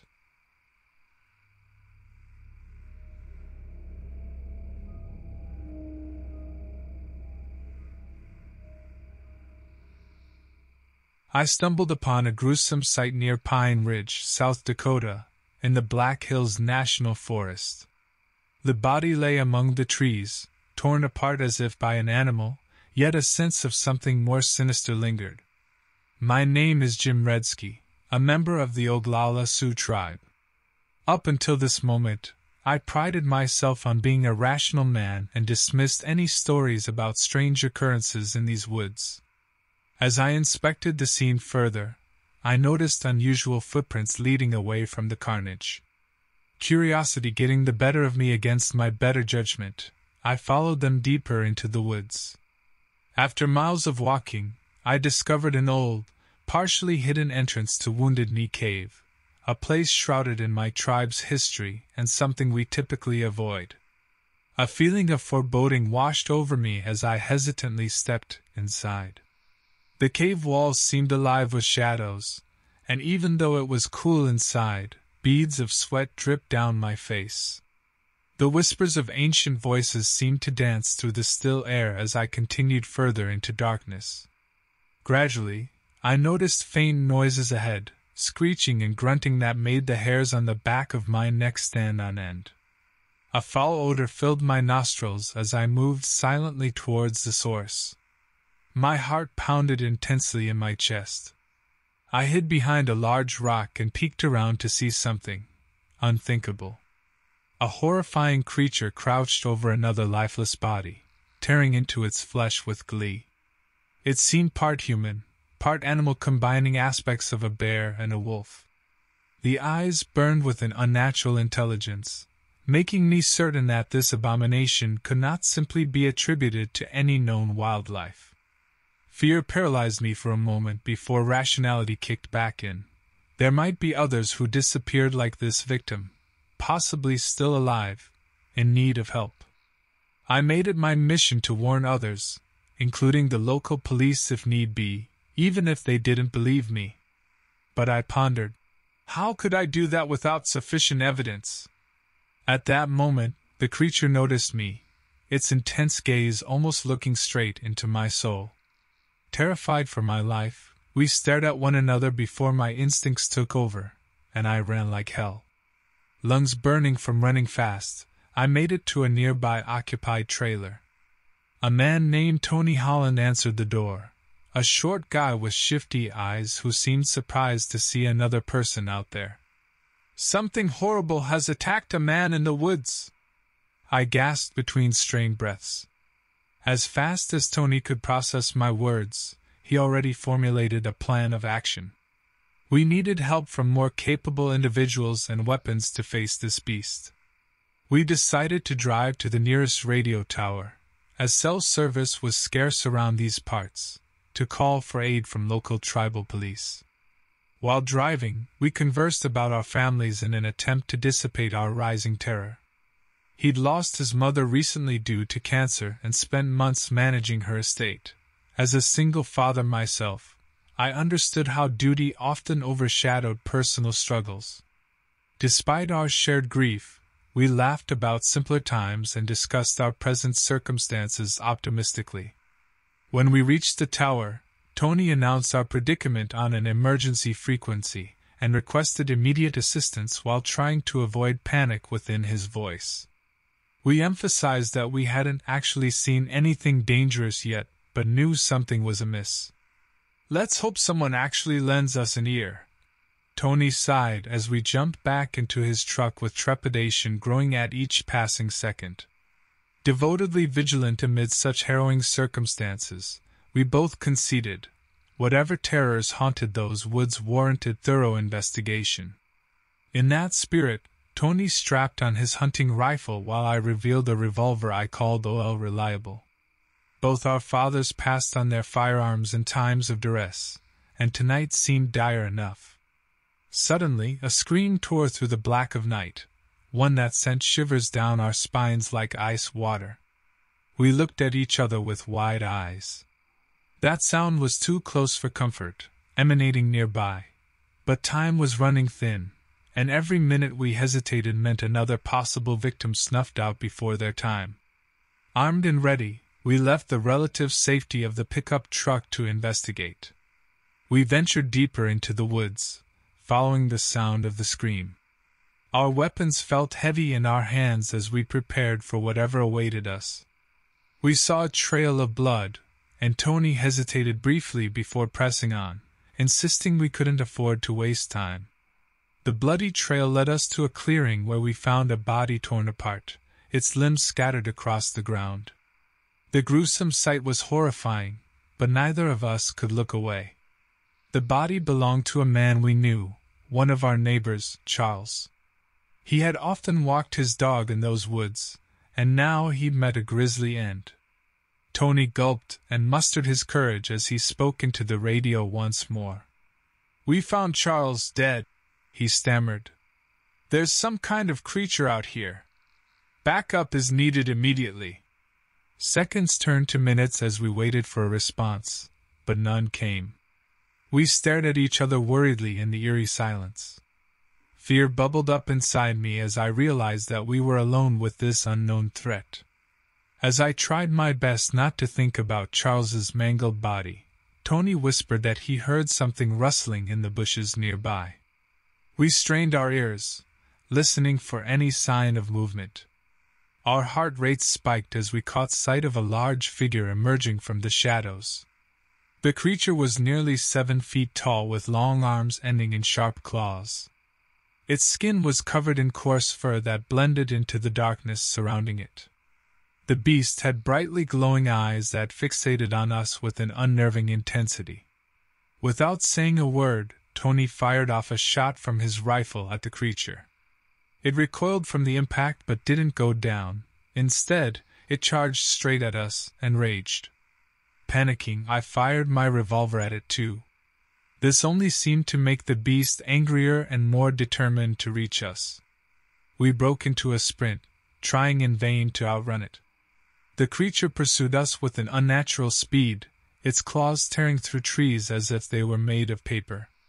As we neared the safety of the truck, our hearts sank to see it had been torn apart. The creature must have done this while we investigated the scream. We turned back to the woods, and my heart raced even more when I realized Tony was no longer by my side. I shouted his name into the night but received no response. He must have been taken or killed by the creature. I knew I needed to find shelter, and soon. Stumbling into a nearby cabin, I barricaded myself inside as best as I could. I took deep breaths, trying to steady my shaking hands while clutching my revolver. The creature prowled around outside, waiting for me to make a mistake. What felt like hours passed as sweat poured down my face and my every muscle felt like it would snap with tension. But eventually, the sounds of movement outside faded away, replaced by silence. As dawn broke, I cautiously emerged from the cabin. The nightmare seemed over for now.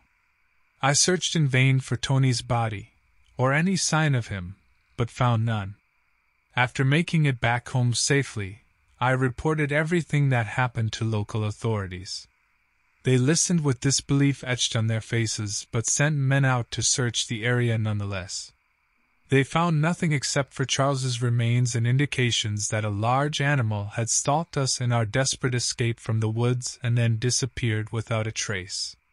For days on end, they searched and studied until coming across information about a cryptid, a bear-like creature known only through whispers and rumors that matched its description perfectly, tall and covered in coarse fur with glowing eyes. How this cryptid wound up in our small town's surroundings remains an enigma even now.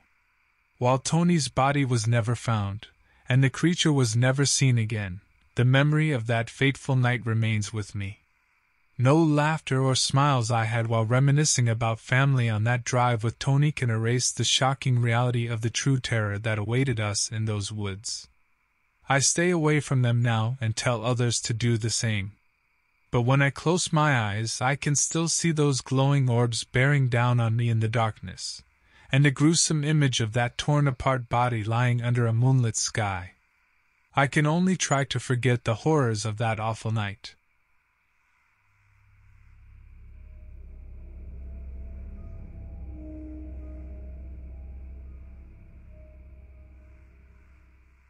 I stumbled upon the scene at the edge of the Pine Ridge Reservation in South Dakota. My name is Luda Redwing, a Native American living not far from the Wounded Knee Creek.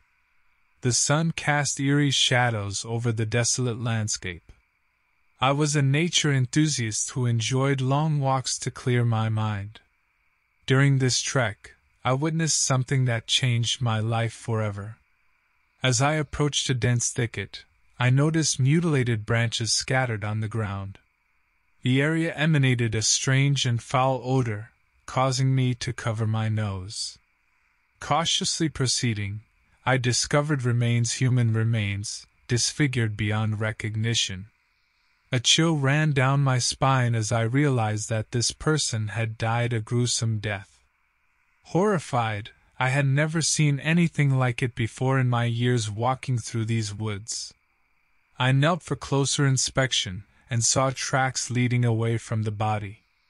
The footprints were unlike any animal or human tracks I had ever seen, clawed, large, and with an odd gait pattern that suggested a bipedal creature. Driven by curiosity and fear, I decided to follow them, hoping to unveil the mystery of this unknown monster.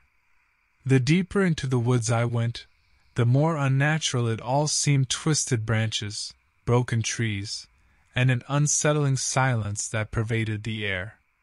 Before long, I encountered Kiluda Fast Horse struggling to catch his breath near a fallen log. "Did you see what happened here?" he asked frantically. "I found a body," I replied with hesitation. We agreed to continue deeper together in hopes of finding answers while trying to keep our wits about us. As we delved further into the darkness of the forest discussing what kind of terrifying ordeal awaited us, we tried breaking the tension with light-hearted banter and humor. Not too far away from where we found him, we began hearing eerie noises that sent shivers down our spines. A guttural growl echoed around us, making the hairs on the back of our necks stand up. We exchanged nervous glances but held our ground. Suddenly, a massive beast-like figure burst from the bushes, charging straight for us. I felt my heart pound in terror as my eyes scanned the monstrous creature coming at us. It was over 7 feet tall, covered in matted black fur with long sinewy arms that ended in razor-sharp claws.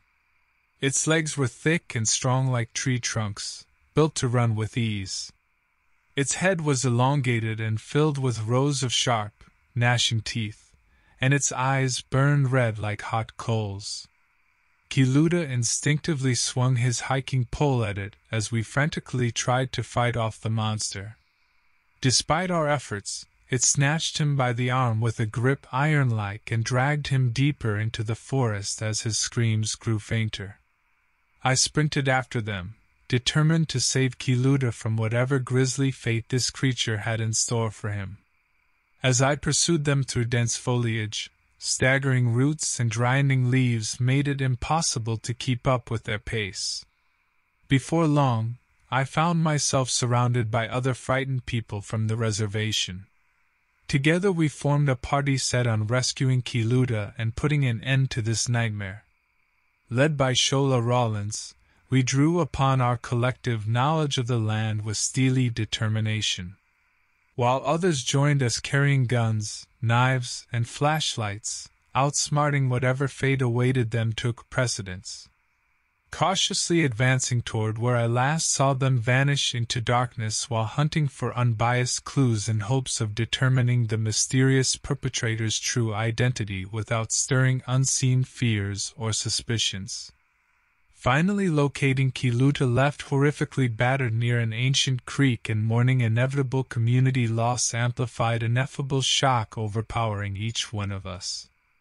As adrenaline surged through our veins in anticipation of unspeakable impending confrontation against an unidentifiable enemy, the beast materialized behind us. Hairs prickled, hearts raced, and time appeared to slow down as those around me aimed their firearms at it. Fast approaching the creature's towering figure without a second thought of self-preservation, shooting wildly and cursing with palpable fear. Bullets ricocheted off the gnarled tree trunks, but our efforts seemed futile. The creature had thick, matted fur that seemingly absorbed everything we threw at it. Its size was enormous, standing on two legs like a man but with twisted limbs and elongated claws on its massive hands. Its features resembled a bear in some ways but distorted and grotesque. As though sensing our frustration, the monstrous creature lunged for Shola. I tackled her out of harm's way, bracing for impact when it missed and smashed into a tree instead. We had no other choice but to run. "Everyone, retreat to the village!" Shola shouted as she scrambled to her feet. We didn't have to be told twice. The creature let out a bellow that shook the very earth beneath us. As we attempted our escape, it seemed to know its territory better than we did. It caught up easily, effortlessly tearing through anyone unfortunate enough to be within its reach. In a split second, I turned to my left only to see it rip one of our friends apart as he helplessly screamed. Taking advantage of its momentary distraction with its new prey, we quickened our pace towards the village. It wasn't long before the sounds of terror subsided behind us. Was it too much to hope that we'd escaped? My heart pounded in my ears as I suddenly became aware of the sickening reality that more lives had been snuffed out during our flight. "We need help," Shola gasped as we reached the village. "There's no way we can take down this thing ourselves." Our group split up, each person knocking on as many doors as possible. Strength lay in numbers now, especially if anybody who could make a difference was still alive. Soon, the entire village gathered in haste and prepared themselves, fearing for their own lives and those of their friends taken by this terrifying creature. Elderly members shared accounts of old stories that frightened children in the past but were never actually believed, telling of a being not entirely unlike the one now terrorizing us. Still panting from the rendezvous, I managed to convince a few brave souls to accompany me back to where Kiluta lay, leaving the remaining villagers to devise strategies and call upon neighboring communities for any aid. Thankfully, we discovered Kiluta still clinging to life as we cautiously approached his location near the ancient creek. The others who were not as fortunate lay around him, innocent victims of the vicious abomination that was still very much at large. We carried Kiluta back to the village where a distressed doctor feverishly attended to him amidst the chaos. Meanwhile, our community rallied with renewed determination and grim purpose. No more lives would be taken by this unknown nightmare. As dusk approached and our numbers grew stronger with each new arrival from nearby settlements, our community engaged in a final, decisive confrontation with the beast. No longer able to catch us off guard and unprepared, we began turning the tide against it as many of us managed well-executed shots and even managed to wound it. Underestimating its endurance proved nearly fatal. It persevered despite considerable blood loss. Out of options, I grabbed a large metal spike lying in someone's workshop and plunged it deep into those grotesque limbs that had previously taken so many. Our combined efforts paid off as a final barrage drove it, dead or dying, far from our village's borders. Night was upon us when silence finally fell like a blanket over our victory. We said our heartfelt goodbyes to fallen comrades and locked up remaining weapons for an uncertain future. But through this terrible ordeal, our people had faced down fear and destroyed an unimaginable enemy together. And no questions still lingered regarding what kind of creature had wrought such devastation upon us. Whether truly bear, man, or something else entirely, one thing was absolutely certain. The horrendous nightmare that had crept into our lives unbidden was now ended.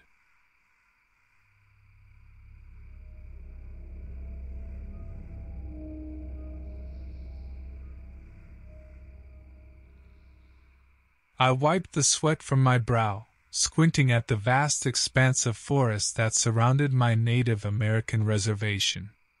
My name is Dakota Naeli, not a common name, but it suited me. I have lived on this land for all my life, and today I'd planned to take a hike in the Cascade Mountains, Washington State. I never expected what would unfold during that hike. I took one last sip of water from my bottle before continuing deeper into the dense canopy. The Cascade Mountains were beautiful and serene, providing a perfect backdrop for my hiking adventure. "Hey, Dakota!" one of my friends shouted as he caught up with me. We exchanged a friendly grin, recognizing each other from our work on the reservation firefighting crew. "Hey, Zenko! How's your day going?" I asked casually. "Not bad," he replied, taking a drag from his cigarette. "Think about joining the firefighting team? It's pretty intense."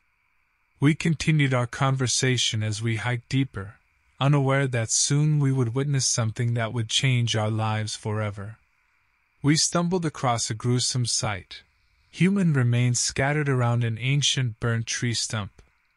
The shock left us both staggered. We couldn't help but feel horrified and intrigued at the same time, wondering what could have caused such carnage. Before we could even contemplate calling for help, an eerie silence settled over us. I felt an unnerving presence lurking in the shadows just beyond our vision. Suddenly, from behind us emerged an enormous creature none of us had seen before nor heard about its existence. It resembled a wolf but was much larger and more terrifying than any wolf I had ever seen. Its fur was mottled with shades of black and gray, and its eyes glowed like burning embers.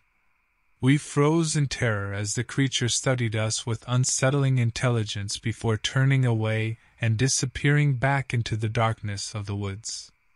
We tried calling for help, but the dense forest swallowed our cries, leaving us feeling isolated and helpless. This journey that began as a simple hike had now escalated into something far more dangerous. As fear and adrenaline coursed through our veins, we realized there was nobody to help us. We had to face this monster on our own.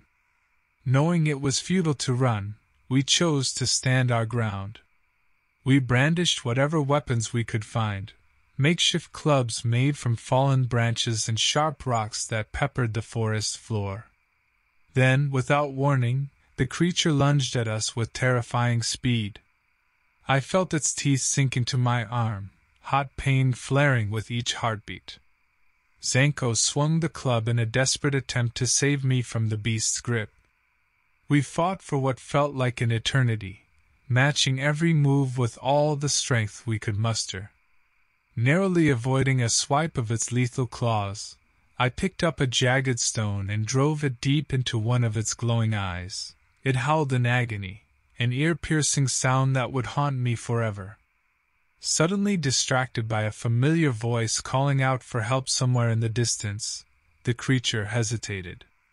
Seizing this opportunity, Zanko shouted a joke about its horrid appearance while I threw another rock at its wounded eye. And just like that, a seemingly endless battle came to an unexpected pause. The ferocious beast retreated back into the shadows. In the midst of the chaos, we tried to call for help again. But our voices were no match for the sounds of the thick forest. The creature's retreat was temporary, and we knew it would return with a vengeance. After catching our breath, we exchanged a few hushed words. We decided it was time to leave this godforsaken forest and find our way back to civilization. The possibility of rescue seemed remote, and it was up to us to make our escape. As we slowly inched through the dense foliage, we heard the creature approaching from behind. Panic set in, and we found ourselves running blindly through the forest, cracking branches underfoot, stumbling over roots hidden beneath decomposing leaves, and gasping for air as if it were being squeezed out of our lungs. Out of nowhere, a ranger appeared on an ATV. He had been searching for us since hearing about our misadventure from some other hikers who had come across our abandoned backpacks earlier in the day. The creature charged at us once more but paused momentarily as it set its sights on the ranger. It sensed fresh prey, a more formidable opponent than two tired hikers. The ranger brandished his gun and unloaded several shots into the creature's abdomen. It screeched in agony and dropped to the ground, motionless. We clambered onto the ATV, our bodies shaking from exhaustion and fear as we left the dead monster behind. In that moment, all rational thought was stripped away by a primal instinct to survive. We knew nothing about this beast, its origins, or even if there might be more lurking nearby. While making our escape, I caught my reflection in one of the ATV's side mirrors. Matted hair, dirt-spattered face, bruises adorning every exposed surface like gruesome reminders of what had happened here today. Upon reaching safety outside the forest's boundary line, police officers greeted us. The search for us had expanded into a full-scale rescue operation. They took our statements, but their expressions made it clear that they had difficulty believing our harrowing encounter with the creature. It was hard to fault them. It was all so unbelievable. Meanwhile, a team of wildlife experts and police officers ventured back into the forest to investigate the area and retrieve the creature's body. While we would never find out much about their findings, we heard whispers among them that this creature might be something entirely new. Some speculated it could be a mutated apex predator driven from its original habitat by deforestation or construction. We left town soon after, too shaken to stay near the place where we had nearly lost our lives. Zanko and I exchanged few words for the rest of the trip. There was no need. We had both lived through it, and knew that neither time nor distance could entirely erase those memories. However, I took solace in one thought. We had survived, and our story would serve as a warning to others. The forest, once seen as an escape from reality and a place of serenity, hid dangers beyond comprehension. In the end, our lives went on. Zanko moved to another city, finding solace in anonymity. I returned home to my job, but no matter how far away from that forest I went, or how long it had been since it happened, the scars remained as proof of what transpired there. Over time, stories circulated about other beings similar to the one we encountered in that forest, creatures lurking in the shadows of remote areas.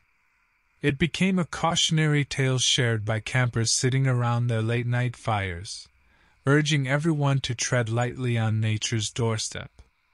The creature's body remains a mystery, whether hidden deep within a government laboratory or lost in nature's endless cycle to be reborn again someday in another form. Yet its memory lingers like an indisputable reminder of the vast and often unknown world we coexist within. Thus, as I go about my daily life, I am ever mindful of what might be lurking just beyond the edge of my perception, unseen but undeniably real. And in that knowledge, I find an odd sense of comfort. Whatever the creature may have been that day, it was unmistakably part of this intricate, mysterious world that surrounds us.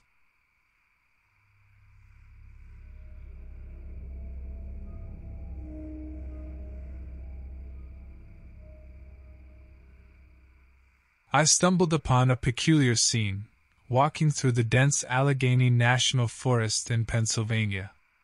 My name is Noel Santos, and I work as a park ranger at this majestic forest that houses my people's ancestral lands. I never expected an ordinary day to become something so blood-curdling. The sunlight flickered through the trees as I followed a barely there trail, surveying the land and recording any changes in flora or fauna. A gut-wrenching stench overtook me. I discovered a lifeless body, a hiker, by the looks of it, his torn clothes drenched in crimson. But there was something far more unsettling. His limbs appeared twisted beyond the limits of human comprehension. Beads of sweat formed on my brow, but I managed to calm my racing heart and dialed for backup. The signal was weak. I couldn't get through.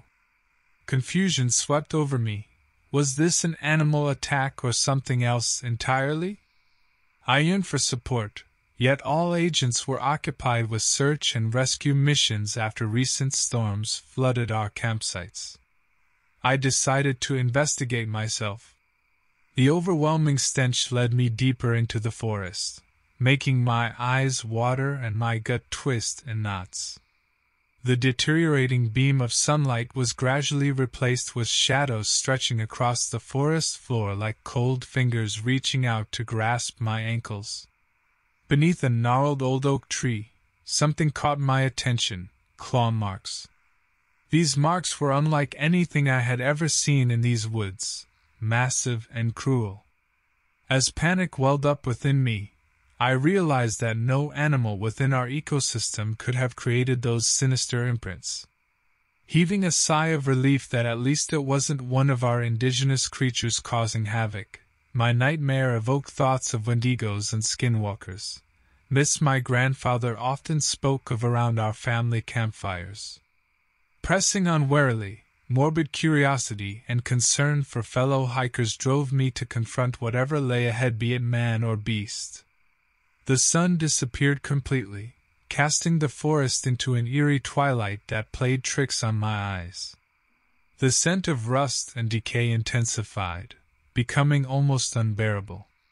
Suddenly, I heard laughter, strange and distorted, ricocheting through the trees like a sentient echo. Peering deeper into the darkness, I saw a figure emerging from the shrubbery, hunched and grotesque. Its mottled flesh hung off protruding ribs, and the grotesquerie intensified as my gaze met two deep-set eyes above its gaping maw, a ghastly admixture of human and animal. It cackled maniacally. For a moment life stood still, as though nature itself recoiled from this hideous being. Instinct compelled me to flee, but my feet wouldn't register commands. They betrayed me. Shaken by this terrifying encounter with the creature responsible for mutilating an innocent hiker, I quickly recalled where I left the body earlier. The decision came near instantly. I needed to find weapons to protect myself and others before trying to get an emergency message out of these cursed woods. A faint rustling in the foliage jolted me from my thoughts. Licorice black tendrils seemed to stretch from the thick brush, reaching towards me with agonizing slowness like the tentacles of some underwater leviathan. My heart thundered in my chest as I stared at these sinewy appendages, just as frightening and grotesque as their grisly owner. As the tendrils crept closer, I knew that attempting to fight or confront this monster was futile. My only hope was to run and find help before it captured or killed me. Gaining control over my trembling legs, I forced myself to continue running while ignoring the pain coursing through my limbs. I sprinted towards a nearby clearing, hoping to find civilization, a road, anything that might lead me to safety. Instead, I found a small cabin, barely visible behind the dense foliage. Without hesitation, I hurried inside and locked the door behind me. The fear that gripped me prevented thoughts of calling for help on my cell phone. It was as if some primal force within me understood that if I drew attention to myself, the creature would surely find me. So instead of making a call for help, I awkwardly slumped against the wall near the locked door, an ear pressed against the cold wood, and listened intently for any signs of the creature outside.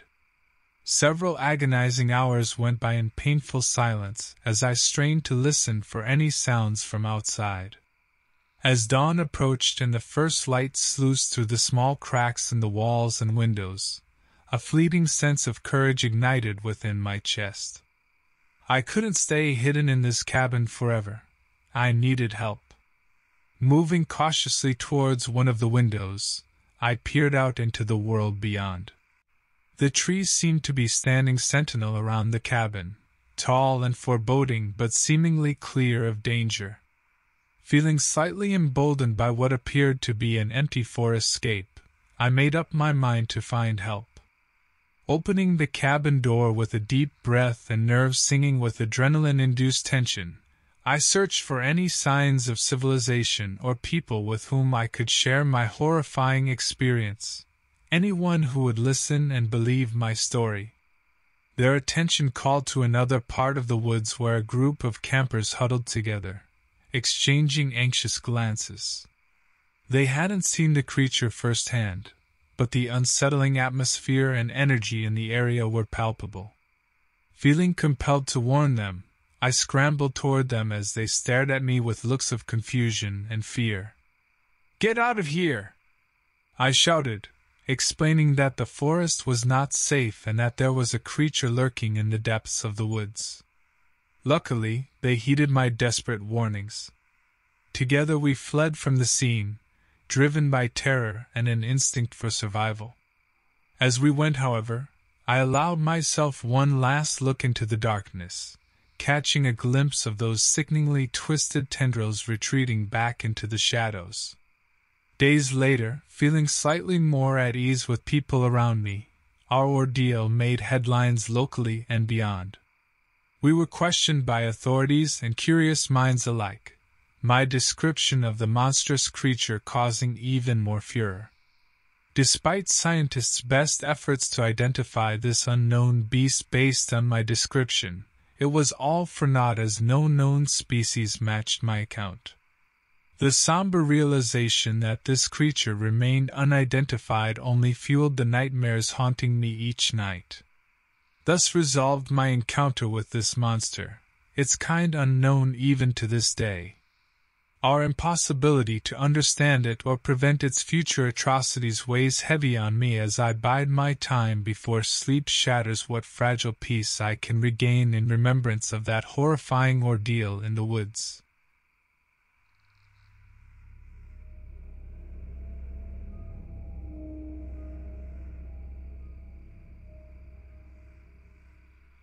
I found myself on the edge of the reservation, the autumn wind biting through my clothes and chilling me to the bone. My name is Aloysius Tuhawks, and I was called upon to once more return to my ancestral lands to help search for a missing person, one of our own. Elders spoke of troubled spirits, but I never believed those tales. As a police officer in Rapid City, South Dakota, I knew the disappearing acts were likely practical in nature. That night, I went alone to visit Red Cloud Creek. The stream gurgled softly and spread the bitter scent of decaying leaves. Goosebumps climbed up my skin, but not because of any ghost tale. I spotted indistinct tracks near the muddied water. Whatever made them wasn't human. Pressing onward, I wandered farther from the path than anticipated. After what seemed like hours walking in circles, undergrowth snapped behind me. Spinning around, I found Jackson Columbia, friend, fellow officer, and search party member. "I just saw those prints too," he whispered hoarsely, eyes wide. As we moved along the creek's bank and deep into reservation territory, we started to find other tracks which didn't belong to any creature we'd seen before. They grew larger and more distinct with each step deeper into darkness. In time, all that connected us with the outside world was a faint glow from our flashlights. That's when we stumbled upon something that churned my stomach. Bloodied tendrils of cloth clung to tangled branches while crimson stains marred every surface. "Someone was attacked here," Jackson murmured as my flashlight swept over a gouge in rugged bark as jagged as broken glass. This tree had not been hit by an axe or gun. Suddenly we heard an animalistic growl reverberating through the trees around us. Instinct screamed at us to flee. We stood back to back, our hearts pounding like anvils, our guns trembling in our hands. "Why didn't we bring the others?" Jackson asked, voice quivering. "Backup, we should have called for backup." The creature lashed out, unimaginable pain blinded sight and thought. I screamed in sheer agony while squeezing the trigger of my gun, desperate to fight back. "No! Jackson, hold your fire!" I begged, choking on blood as a sharp metal taste filled my mouth. From the darkness emerged an unnatural beast, a living nightmare that defied reason. It stood on cloven hooves over 9 feet tall, its fur matted with gore and grime. Horns twisted like smoke above slitted eyes that glinted like green embers. Fangs dripped with saliva as the animal snorted and stamped its hoof in the dirt. It charged towards us relentlessly, its furious growls echoing off gnarled trees that twisted in warped angles. Panic won as my fingers stabbed repeatedly at my electric lantern switch that refused to illuminate anything but my own shaking hand. We grappled with our fear when suddenly, both clips of our guns clicked empty. Knowing I was defenseless against such a beast, my legs moved on their own accord and bolted from the forest path behind me. Jackson followed closely in terror. Galloping hooves slammed against the wet earth as the beast barreled through underbrush to chase us down. Sweat mixed with tears as I pushed myself faster than I ever imagined possible before finally clambering over a fence that bordered sacred burial grounds near Pine Ridge's limits. Screeching came from every direction until it abruptly ceased. We'd lost track of it. Breathing heavily while laying on damp grass behind that wooden fence, I whispered to myself one word, Yinald Lishai, Skinwalker. "What do we do now? We can't just leave our people in danger." Jackson whimpered into the frigid air. "We will end this," I whispered, blood staining my jacket darker as resolve steeled my spine. "Together, we will face this horror." As agony threatened to pull me under its dark embrace, whispers amongst the breeze foretold a path that had never been there before. The call for help had been answered, but at what cost? With a great force of will, I forced myself to stand up and face the nightmare before us. I locked eyes with Jackson, who nodded in agreement.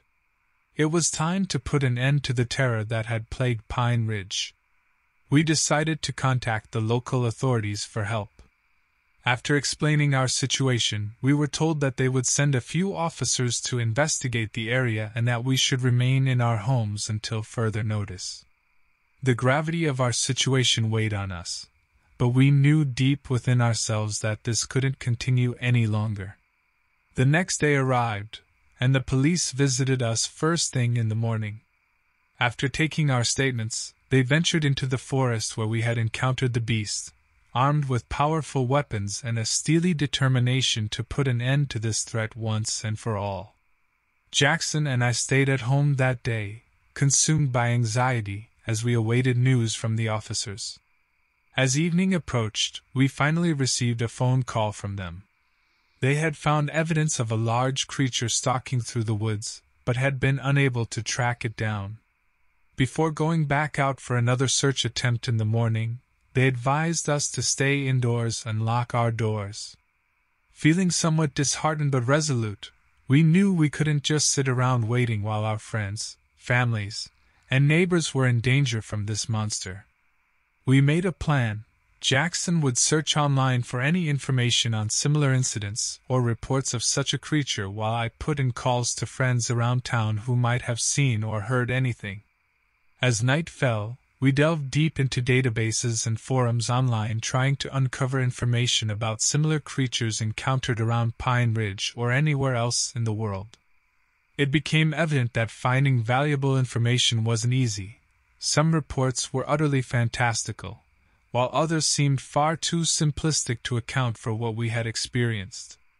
Meanwhile, my friends were all equally in the dark, with none of them having any encounters or information regarding the beast. As midnight approached, we started to feel like we were running out of options. The fear once again crept through us as we considered the inevitable truth. Perhaps there was no help to be found in our search. Defeated, Jackson and I decided to eat a quiet dinner and try our best to find some rest. That night, we slept fitfully, plagued by nightmares and bouts of checking every window and door numerous times. Despite the exhaustion weighing us down, we knew that giving in wasn't an option. We had to continue pushing forward. The following morning, after little sleep, Jackson shared some information he had found deep within a local online forum discussing sightings around Pine Ridge. Apparently, the creature had been sighted stalking near an abandoned house just outside town. Though it was a long shot, it was a lead that we couldn't pass up. We informed the officers about our discovery before they set out for another search, emphasizing that this could be their best chance at finding the monster. They agreed it was worth investigating and thanked us for our perseverance. Determined to see this through to the end, we waited nervously for updates while following news outlets for any reports of sightings or confrontations. Time marched by as if in slow motion, but finally, we received a call from the officers. They had discovered the lair of the beast within the abandoned house's cellar. Piles of bones and remnants of its past victims littered the floor like macabre decorations. In their pursuit, they managed to drive off the creature into dense woods far from Pine Ridge's limits. While they had not been able to capture or kill it, they assured us this creature would think twice before coming back. Though it felt like a small victory given its escape, the town slowly returned to normalcy as more time passed between sightings or confrontations.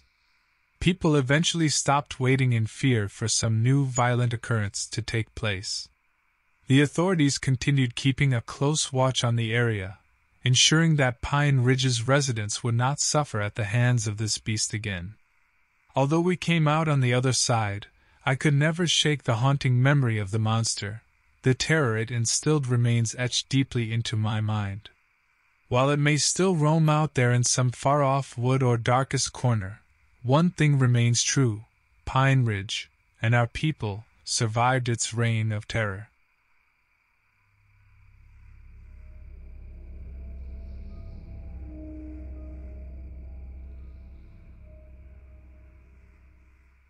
I stepped out of my pickup, my boots crunching on the gravel in front of the Mazenop police station on Moraine Lake Road.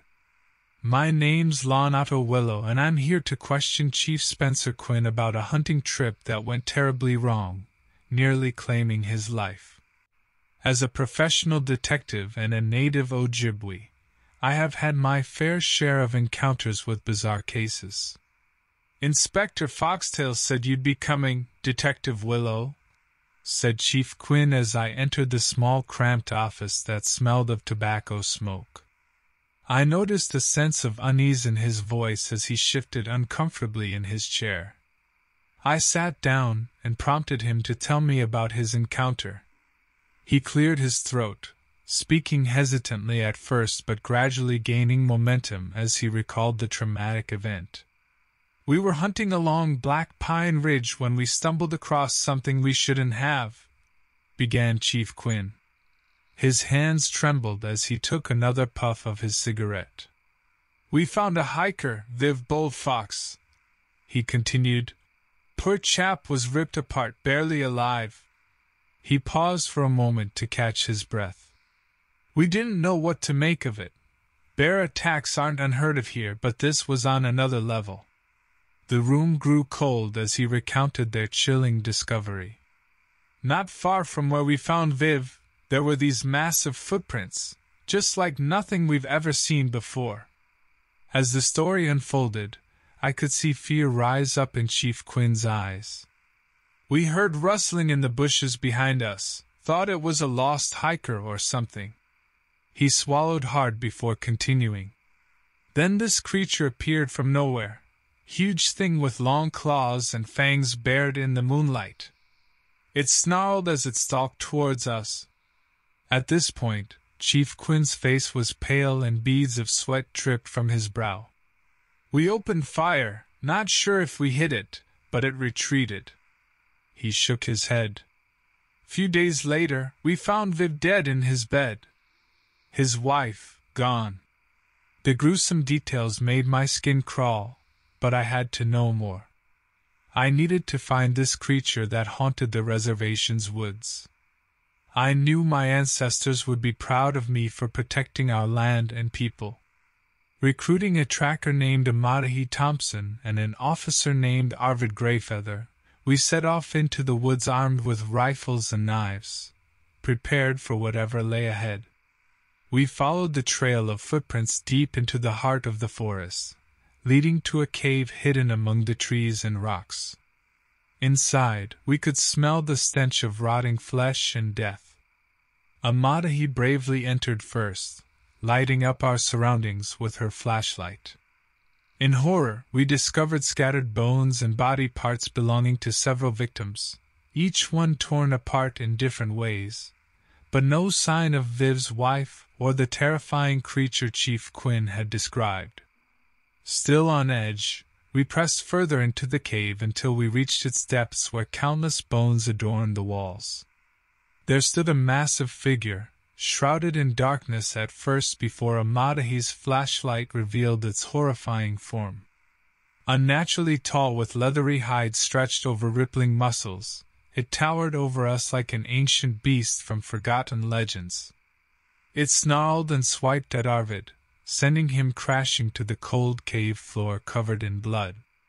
Amadahi desperately fired her rifle as I drew forth my Ojibwe knife-resisting instincts to call for help, as there was little chance anyone would reach us down here in time. I yelled out a war cry as I charged at the monster, knowing there could only be one outcome: somebody would surely die. Amadahi continued to fire her rifle at the monstrous creature while I tried to face it with my Ojibwe knife. The sound of bullets echoed in the narrow cave, but they seemed to have little effect on the beast as it merely grunted and bared its teeth at us. It turned towards me, its muscles tense and ready to strike. "Call for help!" I yelled desperately at Amadahi, hoping she would be able to reach someone before it was too late. "Arvid's injured. We're not going to make it out of here on our own." She shot me a quick look of determination before pulling out a two-way radio from her pocket. "Chief Quinn," she shouted into the device, "we need backup. Arvid's hurt, and we're cornered by something in the cave." Her hands shook as she darted quick glances between the radio and the creature that moved closer with each passing second. I could see her struggle to maintain composure as her eyes widened in fear. The beast lunged forward with one swift motion, claws slashing through the air. Dodging them barely by inches, I held up my knife, willing myself not to falter under its heart-stopping gaze. Amadahi managed to connect with Chief Quinn on the other end of the line. "Just hold on. We're coming to help you," he assured us with a firm confidence that seemed impossible given our circumstances. We fought to keep the monstrous creature at bay, Amadahi using up her limited ammo creatively while I used my trusty knife to maintain some distance between us and those deadly claws. Minutes felt like hours as we held our ground, hoping that rescue would come soon. Eventually, however, we could hear shouting echoing down the cave. Chief Quinn was arriving with reinforcements. The creature's once powerful movements faltered as it registered more people entering the chamber. In that moment, I saw a small opportunity for us to escape its clutches, and we seized it without hesitation. The team of officers helped the severely injured Arvid up, supporting his weight. We all carefully backed away from the creature, weapons still aimed at it in case it decided to spring on us again. Once we reached the entrance of the cave, an officer shouted urgently, "Ignite it! Burn this place down!" At his command, another officer took out flares from a backpack and tossed them into the depths of the cave. The fire caught quickly, lighting up the damp walls as flames destroyed everything they touched. As we watched the blaze consume the creature's home, my thoughts were with those unfortunate souls who had perished within its tavern, Viv's wife among them. I couldn't fathom what nightmare they suffered before their lives came to such a grisly end. Chief Quinn thanked Amadahi and me for our brave efforts, stating we had done our best to protect our people. He asked me if I knew what that creature was. I shook my head, having never encountered anything like it before. Its hideous form would haunt my memories for years to come. With Arvid alive but gravely injured, he would face a long road to recovery. Amadahi blamed herself for not being able to protect him better during the confrontation. However, she had resisted letting fear take control, avowing herself to ensuring nothing like that ever threatened our people again. As healing began in the aftermath, both physical and emotional, one thing was certain: that horrifying beast was now without a den and would eventually have to search for a new home far away from here. No one could predict if it would ever return or what other terrors of nature lay hidden within our world.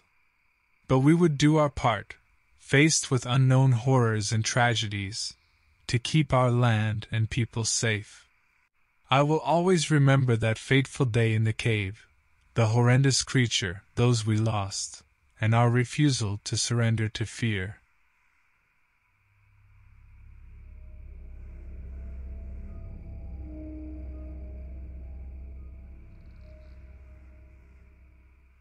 I woke up at dawn, rubbing my eyes as I glanced out of the window.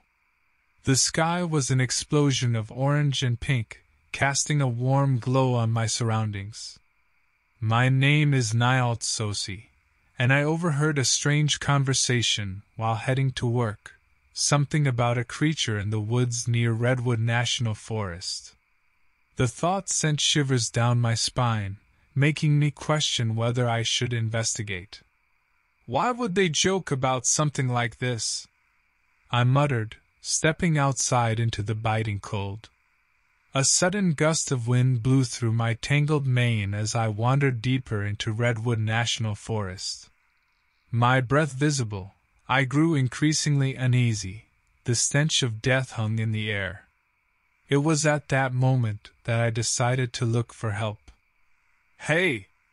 I shouted to a man who seemed familiar, someone from around town. "Do you know what's going on in these woods?" The man, Saninez, nodded, his face etched with worry. "People are disappearing. Turns out it's not just hearsay," he revealed as we ventured further. We found ourselves in an area eerily still and silent, a stark contrast to the rest of the lush forest. Suddenly, something caught the corner of my eye, something lurking in the shadows. My pulse quickened as I leaned closer, but before I could fully process what lay before me, a terrifying growl thundered through the tense atmosphere. The creature stalked out from its hiding place. It was unlike any animal we had ever seen before, flesh hanging from its bones, hair matted with what looked like old blood stains. Its long razor-sharp teeth gleamed menacingly as it bared them at us. Fiery red eyes burned with malevolence. Both Sonny and I stood paralyzed by fear until we heard another growl, this one even more guttural than before. It echoed loudly, forcing us to take a step back, hearts hammering in our chests. "We have to leave," Sonny whispered urgently, his face pale. I nodded quickly, realizing that if we wanted to survive, it was time to make our escape. As we turned away from the looming threat, ready to sprint for safety, another blood-curdling roar echoed through the forest. The creature began stalking closer to us, knowing we stood no chance against it. "What do we do?" I whispered shakily to Sonny. "Fight or die," he responded in a hushed voice. Eyes darting around wildly, I noticed an abandoned car nearby. "Sonny, throw me a distraction now." He grabbed a handful of rocks and started pelting the creature in quick succession. The strategy seemed to work. It briefly diverted the monstrous beast's attention from us. We took advantage of its confusion and bolted towards the car. My heart pounded in my chest as I fumbled with the door handle. Sonny took the wheel, while I searched for anything useful in the glove compartment. Luck favored us when my hand grasped the cold metal of a loaded handgun. We barreled down the rough forest path at breakneck speed. Adrenaline coursed through my veins as we made our daring escape from that nightmare-inducing creature nipping at our heels. We continued to drive through the dark forest, hoping that we had left the creature behind. I could see Sonny's knuckles turning white on the steering wheel. We knew we had to find help as we weren't equipped to deal with the monster, but we were miles away from the nearest town. Suddenly, I remembered my cell phone in my pocket. I quickly grabbed it and tried calling for help, but there was no signal. My frustration boiled over, and I desperately looked around, searching for any sign of civilization. As if in response, up ahead, Sonny spotted a small cabin with smoke coming from its chimney. It was our only hope for shelter and perhaps assistance. As we pulled into the driveway, we both noticed that our surroundings were eerily quiet. No sounds of birds or insects filled the air. We knocked on the door of the cabin cautiously, hoping someone inside could help us. To our relief, an older man greeted us warily. "What do you want?" he asked gruffly. "We need your help," Sonny explained. "There's something out there in the woods, a creature." The man's eyes widened slightly before he narrowed them suspiciously. "You kids playing a prank?" "No," I said firmly. "This thing attacked us. It chased us through the forest." He studied our panicked faces and seemed to know we were telling the truth. Reluctantly, he allowed us inside his cabin and offered us water. "What did this creature look like?" he asked as he sat across from us. "It was huge," Sonny began. "Its body was covered in fur or scales. It was hard to see clearly, and it had these terrifying sharp claws. Each limb seemed longer than what would be natural for an animal." The old man leaned back, mulling over our description. He told us that he'd been living in this area for many years and that he'd seen strange things happen in the woods. "You should leave as soon as possible," he warned. "That creature gets bolder and more violent with each passing year. It has attacked people before." His urgency sent chills down our spines, and we realized that this horror was most likely no tall tale. This man had encountered or was aware of this monstrous being for some time. We asked him about contacting the authorities, but he told us that the reception was always terrible in these woods, and the town was hours away by foot. As daylight seeped through the curtains, we frantically discussed our escape plan. The old man agreed to lead us back to town on foot. He knew shortcuts that would help us avoid crossing paths with the monster lurking in the woods. With our hearts pounding in anticipation, we set out determinedly. Despite our fear, we couldn't shake our fascination with the creature's origins. What kind of animal could it be? Had it been a mutation or something entirely new? We kept these thoughts to ourselves as we marched forward, desperately avoiding anything paranormal. The journey was grueling, but eventually, we reached the town safely. We showed our gratitude to the man who saved our lives before parting ways, each intending to forget about this terrifying ordeal. Undoubtedly, this experience would haunt us forever. Despite not knowing exactly what had been stalking us in those woods and never seeking answers when we were finally safe from its grasp, one thing was clear: there are things in this world defying expectation and logic. Creatures that remain hidden from society's gaze. We had unwittingly stumbled upon such a horror during those dark moments in the woods. More than anything else, it taught us that even if not all secrets are within reach of human understanding or explanation, they do exist, and sometimes they can come dangerously close. As I returned home to my mundane life far from the small town, I couldn't shake the chilling shudders that enveloped me, the realization that it's not just our world out there but something much more sinister and hidden. So we live our lives with caution, knowing that there are things that remain undiscovered and unexplained, hoping we never cross paths with another creature like it again.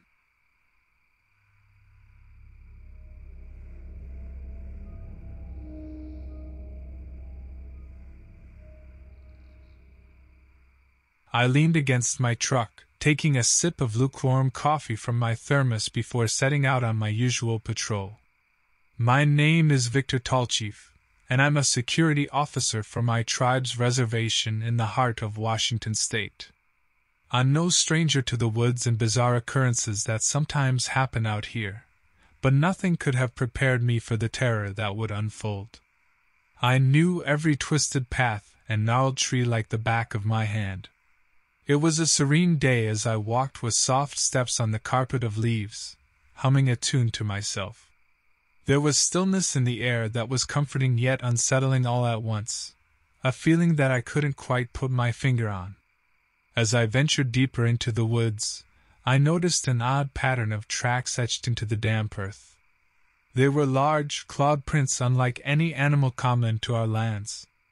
The discovery piqued my interest, and with quiet determination, I decided to follow them. Soon, I stumbled upon an eerie scene. A small encampment marred by chaos with overturned tents and scattered belongings told a grim story. Anxiety began to churn in my stomach as I approached to investigate further around the site. "Hello?" A cracked voice called out weakly as my focus shifted toward a trembling woman who appeared from behind one of the disheveled tents. Her clothes were torn and blood stained her tattered appearance.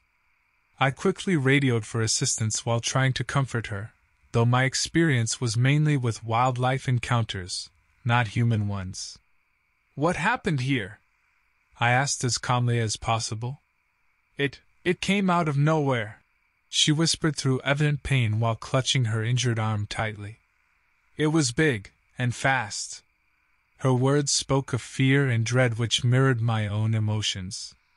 The air thickened as we awaited help, each minute dragging like hours clocked by onerous ticks. Upon our helpers' arrival, they transported the woman to safety while I continued my initial investigation. There were more tracks leading in the opposite direction which urged me to pursue them. Thoughts raced about the unknown creature that had inflicted harm upon the woman and disrupted an ordinary camping trip. I followed the prince to a clearing, where the late afternoon sun played tricks with shadows amidst tree trunks. As I stood sentinel, waiting and watching, my tension slowly gave way to frustration. Then, a low growl resonated from behind, sending chills down my spine. I spun around only to find myself face to face with the snarling nightmare of a creature. A monstrous amalgamation of beast and man with razor-sharp claws and feral teeth bared menacingly. My heart drummed wildly as we shared the clearing. Time seemed pause. A silent standoff commenced filled with unspoken threats and mutual wariness. The creature suddenly lunged at me, claws slashing through the air as I narrowly dodged its assault. Adrenaline surged within me as I scrambled to stay alive. Thoughts of my family members and loved ones fueled my resolve to prevail against this supernatural foe encroaching upon our tribal lands, grievously endangering anyone it encountered. Reaching a momentary reprieve between attacks, I managed to unsheath my hunting knife from its leather casing on my belt. The gleaming blade now held with tight conviction, ready for anything. My knife held firmly in hand, the creature observed me for a moment, its animalistic senses seemingly gauging my level of threat. As if deciding that I was still prey to be consumed, it lunged once more. In defense, I swiped with my hunting knife, managing to cut along its arm. The creature halted for a moment, assessing the wound. Blood oozed from the gash on its forearm, but strangely enough, it made no sound, no growls of pain or anger. Instead, it stared at me more intently. I backed away slowly, attempting to create a distance between us without sudden moves that may trigger another strike from the beast. My heart thundered in my chest as I formulated a plan to survive this encounter. "Help! Someone help!" I shouted into the surrounding area but was met with silence. It seemed that calling for help was pointless. The woods stretched far around, and it was unlikely anyone would trek in this direction any time soon. To top it off, with each step backward I took, it retaliated by advancing closer, eyed me hungrily. I decided to begin circling the clearing when I noticed my foot growing dangerously close to a thick tangle of roots and tendrils growing along the wooded floor. A plan formed in my mind. If I could guide the creature near these roots while avoiding them myself, maybe I could take advantage of its hesitance to expose its wounds any further. Each step of our dance, my retreat and the monster's approach, brought us closer to the makeshift trap I had conspired. As we neared, it finally seized the opportunity, leveraging its shocking speed as claws raked through the air towards me. I sidestepped quickly, narrowly avoiding its pounce and running directly towards the waiting roots where I hoped the creature would be snared momentarily. As fate would have it, all went according to plan. The creature, pushed by its momentum, became entangled in the vines and roots that had served as my trap. The fear in its eyes was palpable as I approached it cautiously, knowing full well that even trapped, this creature still possessed a deadly prowess. "Who are you?" I whispered to the beast, which, despite its fearsome appearance, seemed to comprehend my question. In its eyes, deep within the feral intent and rage, I caught a glimmer of what appeared to be intelligence, a human-like semblance of understanding. But the moment quickly faded, and again it struggled violently against the vines. With no time to spare and unwilling to take any more chances, I brought my blade upon the creature one final time. Blood spilled onto the forest floor, and with a choked gurgle it fell limp, never to menace another soul again. My breath was heavy as I surveyed the results of our battle. Though victorious, my hands were doused in the eerie blood of this strange creature whose true nature I would never truly understand. Limping back towards our camp and checking my wounds along the way, nothing too severe, thankfully thoughts about them raced through my mind. The woman who needed saving earlier, was she stalked by this same being? Had we been on borrowed time all along? Once back at the campsite, seeing fellow tribe members threatened throughout our ordeal brought me both relief but also concern, their fate now seemingly too intertwined with whatever unknown horrors lay hidden within these ancient forests. I couldn't rid myself of that singular glance where reason might have flickered within that beast, an innate wisdom in its eyes that seemed almost human while being anything but. The truth behind these woods felt aflame with shadows, spiraling locks of darkness melting into deeper pools of ink-black secrets waiting for their chance to spread further outwards into our world. But for now, it was over. Though blood-stained and weary, I had protected my family and our land this day.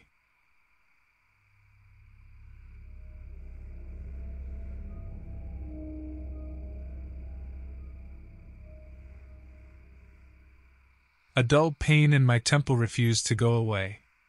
I dragged myself out of bed, cursing the inevitable hangover that seemed to worsen with age. At 38 years old, I hadn't anticipated that moving back to my childhood home on the Navajo reservation would spiral me into an endless loop of headaches and exhaustion. I missed the city life, but after my divorce from Sarah, it felt like the right time for a change. That change led me back here, keeping me sane. My name is Patai Yazi, and after working as a detective in Phoenix for over a decade, coming back to my roots felt like finding solace in familiar territory. My best friend Lise was already here, a deputy at the local station. In some ways, we were more than friends. Our fates aligned ever since that fateful day during our childhood when we both escaped an unimaginable horror deep within Pueblo Creek Canyon, a place we vowed to never return. I headed out for work, knowing that the recent reports of missing persons weighed heavily on Lise and me. At work, passing by various officers discussing their own cases and leads, Lise looked solemn yet focused. "Have you heard about another missing person?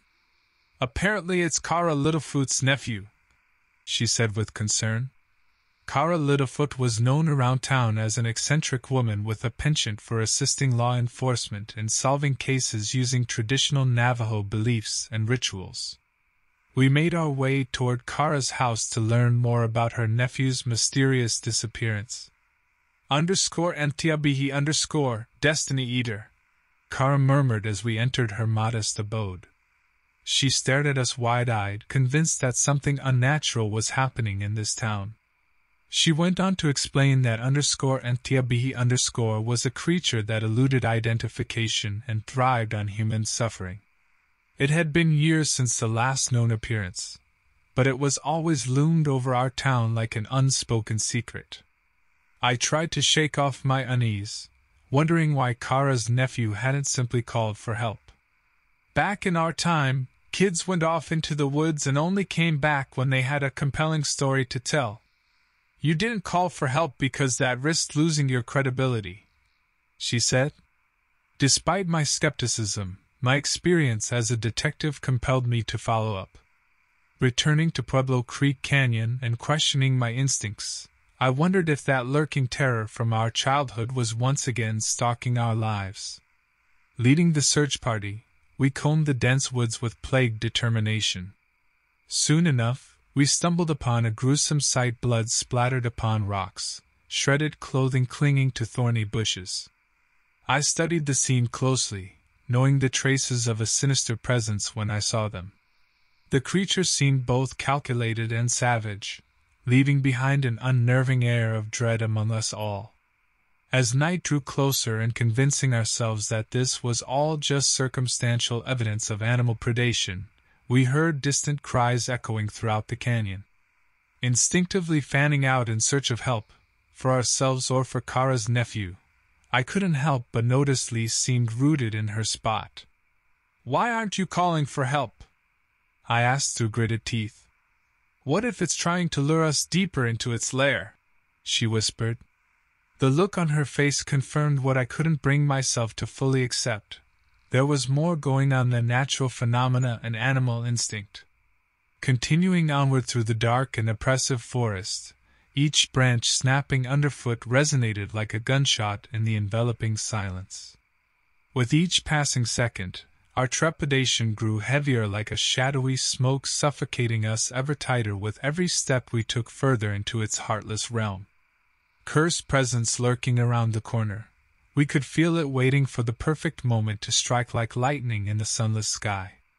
Turning a corner, we were met with an abomination wearing the remnants of its victim's clothing, drying, discolored human organs dangling from every extremity. Teeth gnashing and saliva dripping down its putrid maw. Standing proudly over its latest prize obscured by dark leaves and blood, it turned to face us. Its eyes were a piercing yellow that seemed to glow in the darkness, making it impossible for us to look away. As it approached us, the creature barely made any noise. Its body seemed perfectly designed for stalking prey in silence. Its nails were long and sharp, curving like daggers eager for our flesh. The realization that we were facing something outside of our realm of understanding hit us all hard. We had no idea how to call for help without getting ourselves in even more danger. In that moment, every decision felt like a gamble. Lise pointed a trembling finger at the animal parts hanging from the tree behind the creature. Were those used to lure Kara's nephew? As I stared at the grisly scene, an unsettling thought crossed my mind. Perhaps this monster would soon add our entrails to its twisted display. The notion pushed me to act despite feeling paralyzed by the sheer terror I was experiencing. Gathering my courage with straying vocal cords, I yelled, "Kara! Get your nephew and run!" I hoped she was close enough to hear me, but not close enough that she too would be caught by this ruthless devil. The creature turned its head sharply towards where I screamed, sensing another possible prey. Seizing this opportunity, Lise and I darted deeper into the forest, avoiding notice from our hellish foe. It seemed we managed to steer it off course temporarily while still attempting our own escape. Our hearts raced as we plunged further and further into the woods, knowing a single misstep on roots or rocks could jeopardize our lives. We found ourselves running along what looked like an old path obscured by bramble and debris. Time was an enigmatic force as each frantic step guided us deeper into this menacing wilderness. Suddenly we stumbled upon a clearing where tall trees gave way to a vast emptiness stained with moonlight. Relinquishing hope of finding any familiar territory, we caught our breaths hoping it might be safe to assess our predicament. Our frantic breathing echoed through the dense woodlands around us, obscuring any sounds that the monster might be coming for us. Exhausted and covered in sweat, Lise and I started building a makeshift hiding place using large branches and foliage found nearby. Our only hope was to lie low and wait for daylight so we could see this nightmare clearly enough to strategize our next move. Truthfully, we never thought we'd end up victimized by the very nightmare we hoped to end for Kara and her family. Though without any devices to measure time, dawn seemed just moments away as darkness faded around us. We built a shelter out of twigs ample enough to hide our shivering selves in fearful anticipation. Thankfully, daybreak was upon us and our vigilance held steadfast. The creature was nowhere in sight. With renewed confidence now that daylight was on our side, we decided to make our way back to Kara and her nephew under the cover of morning sun. We crept along carefully but with purpose, knowing every second that passed left them vulnerable. Once reunited with Kara and her nephew, who thankfully were unharmed in their hideout, I couldn't look away from the tearful embrace as they held each other tight. In those precious seconds, I considered how lucky we were that they survived this terrifying ordeal unscathed while pitying those who had crossed paths with this creature previously. Leading them back to civilization with caution guiding every step, we vowed never again to venture into the dark unknown. While we would never forget how close we came to death at the hands of such an unimaginable beast, our story fueled a fierce determination to ensure others wouldn't suffer a similar fate. Despite knowing there must be more like it lurking in the shadows, illogically rationalized hunters stalking prey, the four of us patrolled territories, warning unwitting wanderers of gruesome dangers hidden among nature. Though time has now weathered our fear and memories into stories shared among murmurs and whispers, one legacy remains. The monster that was once just a part of our nightmares has now become a myth defining the wilderness where it resides, striking a fierce need to defend against its continued existence. For us, the survivors of a brush with death at the hands of an unthinkable evil, it seems only fitting that we denied the beast its nightmarish prize, leaving nothing for the creature but empty vengeance, as we share our blood-curdling story through generations.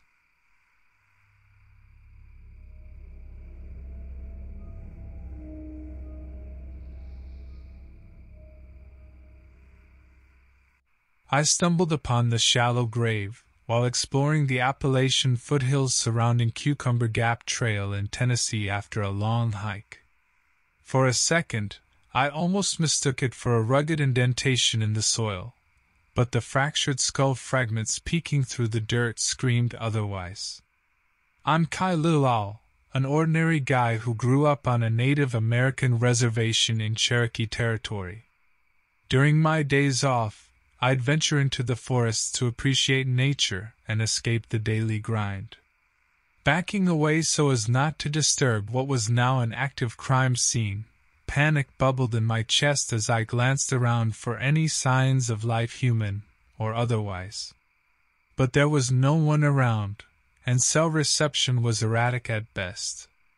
As luck would have it, I couldn't call for help that instant. My eyes scanned nervously for any identifying marks on the trees to help me find this spot again. With each step back to civilization, my mind raced with possibilities. Who would commit such a heinous act in this peaceful idyll? And why here? Eventually, reaching an area with decent reception, I dialed 911 and reported the gruesome discovery. Days later, after statements had been made and police tape enveloped our small rural town, whispers of an ominous legend began to reemerge. Something about an ancient creature that hunted these grounds decades prior suddenly felt relevant again, something which was whispered about with fear but never taken seriously. I often discussed these whispers with my good friend Ella Sanders over a meal at Roy's Cafe. We shared jokes about how our ancestors might laugh at us for being more baffled by their legends than their own challenges faced centuries ago. But one day when Ella came to see me, her eyes wide with shocked laughter was far from our minds. The victim, it was Danny Arbor, she choked out, struggling to find words that didn't come easily. Danny was not just some transient or faceless person from my childhood. He was someone I had grown up with, exceeded token limit. And suddenly the stakes felt far more personal. Rumors and side-eyed glances now filled the air in our community. The legend of a creature residing in these forests grew louder, while tales implicating this nightmarish antagonist as guilty of murder. Of course, I doubted its existence until that fateful late afternoon hike. Ella had insisted on exploring the woods again, determined to find any clues the police might have missed. There, in the dimly lit forest so familiar to us both, we stumbled upon what appeared to be strange markings on a tree trunk. Curiosity pushed me forward while caution held Ella close behind. Then we heard something that made my skin crawl, an eerie mix of growl and guttural laughter that seemed to vibrate through the trees. That's when I saw it, a creature from our darkest nightmares. Enormous but hunched on all fours, it had filthy matted fur and claws like sickles dripping with gore. Its eyes were soulless pits of blackness that zeroed in on us. I stood frozen, my mind racing, trying to comprehend the abomination before us. For a moment, Ella and I stared into the creature's void-like eyes before our instincts took over. "Run!" I shouted, and we both sprinted in the opposite direction. The creature roared and gave chase, its guttural laughter echoing through the forest. We ran faster than we had ever run before, desperately avoiding jagged rocks and exposed roots in our path. I could hear the creature's heavy breathing and pounding footsteps just behind us. "Help!" Ella cried out as we tore through the woods, hoping someone might hear us. But I knew it was futile. No one ever ventured this far into the forest. The adrenaline coursed through me as we pushed our bodies to their limits. We briefly darted behind a large boulder for a moment of respite. "What is that thing?" Ella gasped between breaths. "I don't know," I replied, "but we need to get out of here." As we continued running, I hoped that perhaps we could tire the creature or outrun it long enough for it to lose interest. Up ahead, I spotted an abandoned cabin with a sturdy-looking door. It wasn't an ideal hiding place, but it might offer some temporary protection. "Ella, head for that cabin," I said, pointing in its direction. We dashed towards it with renewed energy, and managed to quickly dive inside before slamming the door shut behind us. The creature's horrible laughter continued as it slammed against the door several times before eventually stopping. The deafening silence settled over us like a cold mist. Had it finally given up? A few days went by in agonizing fear and anxiety. Ella and I were too weary and exhausted even to consider sleep or eating during that time. The thought of leaving was tempting but dangerous. Was waiting better than risking another encounter with the creature? When we finally mustered the courage to crack the door open and venture outside, the creature was nowhere in sight. We quickly retraced our steps through the forest, the memory of that horrifying chase still burning in our minds. Upon arriving back at our small town, we were met with sympathy and curiosity. We now looked like shells of our former selves, our faces worn from sheer terror. I approached the town's veterinarian for answers. If anyone could identify this strange creature, it would be him. After a detailed description of the creature and its grotesque features, it became apparent that no known animal matched its description. It seemed like we had encountered something entirely new, or perhaps undiscovered until now. With no other way of making sense of our experience, we couldn't help but entertain the idea that this monstrous being was behind Danny Arbor's demise. The terror that we faced in those woods will forever haunt us both, a gruesome reminder of just how dangerous dwelling in folklore can be. Ella and I mourned Danny every day and hoped that others in our community would learn from our horrifying encounter and avoid venturing into those same woods which hid such a bestial creature. As time has passed, I've come to accept that we may never know what exactly pursued us that day, or if it still lurks within the depths of those shadows. The thought of revisiting those woods terrifies me more than anything else, because although Ella and I survived that fateful encounter, it remains uncertain if anyone else will be fortunate enough to live through such an encounter with that vile beast. However, despite my uncertainty about what lies in those woods, one thing remains painfully clear. Ella and I won't ever forget Danny Arbor nor the terror we faced as prey to an unknown monstrosity. And perhaps the hardest part is knowing that there is still so much more we still cannot understand. Hidden dangers lurking within nature's untamed grasp, waiting for their chance to strike.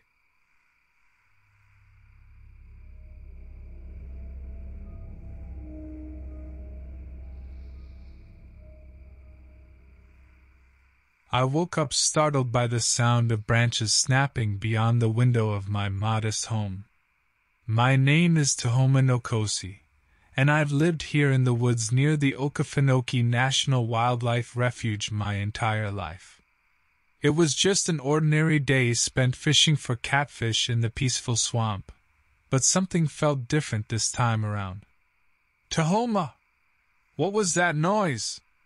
my friend Anakona asked, with a hint of concern. I shrugged it off, not wanting to alarm him. "Probably just deer roaming around," I replied, sipping water from a dirty glass. Later that evening, I reached out to Ayana Apeneman, a local elder and spiritual leader in our community. A deep feeling gnawed at me that I couldn't put into words, a thought that there was something more sinister in those woods than we wanted to acknowledge. "You must listen closely, Tahoma," she advised me. "Pay attention to every sound and movement." That night, I sat outside and observed. In between occasional gusts of wind rustling the leaves above me, an eerie silence enveloped my senses. The twilight sky dimmed into darkness as I tried to find peace in the quietness that had overtaken the surroundings. Soon after midnight, as my eyelids started growing heavy, I heard another snapping twig, this time much too close. Placing my hand on my hunting rifle for security, I caught a glimpse of a figure moving in the trees, or rather, what seemed like shadows twisted into the shape of a living creature. "It's true," Anakona whispered in sudden realization. "The elders warned us about such threats lurking around these parts." Fear gripped my heart, and instinct took over. The figure darted towards us through the shadows faster than anything we'd ever seen before. We scrambled inside the house and bolted shut every door and window, but I knew deep down it was only a matter of time before this creature decided to break in. As the minutes of terror ticked away, I attempted to recall the elders' stories of similar occurrences to determine how local folks dealt with these creatures in the past. Njinga, was that the name they'd mentioned? The thoughts scrambled through my mind, but I didn't recognize any name from the myths. Uncle Cheveo spoke about a time when his cousin Latonia went missing in those same woods years ago. Nobody ever found her or any evidence suggesting what could have happened. A shudder ran down my spine as I considered her fate and our current circumstance. Without warning, a monstrous growl reverberated outside our house. Shattering glass echoed chillingly inside, and Anakona nearly dropped the lantern he was holding. We shared a momentary glance before frantically rushing to arm ourselves with whatever we could find: a hunting knife, a rusty hatchet, even an old baseball bat left by some kids who visited 2 summers ago. As we prepared ourselves for what seemed like an inevitable attack, the creature prowled around the outside. It screeched at us, each noise it produced becoming more terrifying than the last. Just when we thought there could be no end to our nightmare, we noticed that it seemed reluctant to step into our home's dimmed lights. A desperate plan came together in my mind. "Stand near a light source," I yelled at Anakona. He looked at me puzzled but obliged anyway. The creature hesitated just outside of reach while we huddled near safety. As the adrenaline surged through me, I made an impulsive decision much to Anakona's shock. I switched off my flashlight and plunged the room into darkness, baiting the creature towards us. A bead of sweat trickled down my forehead as I prepared for another attack. The creature lunged toward the rapidly vanishing light, and in an instant, its gnarled limbs and grotesque face were illuminated for us to see. My hands shook violently as I raised my hunting rifle. Barely able to hold the rifle steady, I took a deep breath and aimed at the creature's vile, drooling mouth. The beast was an amalgamation of matted fur, patches of scaly skin, and jagged teeth, its hulking form eluding classification. I pulled the trigger just as it lunged at Anakona. The bullet tore through flesh and bone, spraying a mixture of blood and saliva onto our faces. The creature's momentum caused it to crash into Anakona, slamming both of them against the wall. I rushed toward them as the monstrosity convulsed before finally lying still. "Get off him!" I yelled, grappling with the creature's twitching carcass and throwing it aside. Anakona gasped for air, pain etched on his face as he clutched his ribs. "Are you okay?" "It got me, but I'll live." Anakona winced. "Thanks to you." We examined our surroundings. Broken glass littered the floor from shattered windows, furniture knocked over during the struggle. Our once secure home now looked like a war zone. We couldn't stay here any longer. As Anakona gritted his teeth and struggled to his feet, I tried to think of where we could go that might offer some semblance of safety. At this moment, we needed assistance more than anything else. Unable to drive due to my shaky hands and panicked state, Anakona took charge behind the wheel as we sped toward town. There had to be someone who could help us, someone who knew about this creature or had fought similar threats before. Entering town, we sought out a nearby medical center where Anakona could get checked out and patched up, if necessary. As he received treatment for his injured ribs, I called out for help using my cell phone and phoned friends in town who might have useful information. It was odd that none of them had ever mentioned encountering anything like the creature we had faced, but perhaps they simply didn't want to scare their loved ones. Finally, Tony, a local who worked as a wildlife ranger, took my call. Fear gripped me as I relayed our horrifying ordeal to him, leaving out none of the gory details. Tony assured me that he had never seen or heard of a beast fitting such a description, but would ask around to check if anyone else knew anything about it. Several agonizing days passed. Anakona's wounds began healing, and authorities thoroughly searched our property for evidence of the mysterious creature. The investigation revealed nothing conclusive, leaving law enforcement puzzled and unable to provide any helpful explanations. I spent hours on my laptop searching for information on strange creatures like the one we encountered but came up empty-handed. No one seemed to know what it was or where it had come from. Then, on the 4th day since our incident, Tony contacted us with some unexpected news. An old friend in law enforcement shared with him that there had been reports of similar beasts attacking people in remote areas over the last few months across multiple states. But details were scarce and inconsistent. The only commonality among the stories was that light seemed to be a deterrent. This chilling revelation left us questioning whether we would ever feel safe again or discover what these creatures were. But at least for now, we felt somewhat reassured that our fear and vigilance had gained validation. As Anakona and I tried to put our lives back together and move past this traumatizing experience, we vowed never to forget those who hadn't made it when faced with such an abomination, whoever their faces may have been.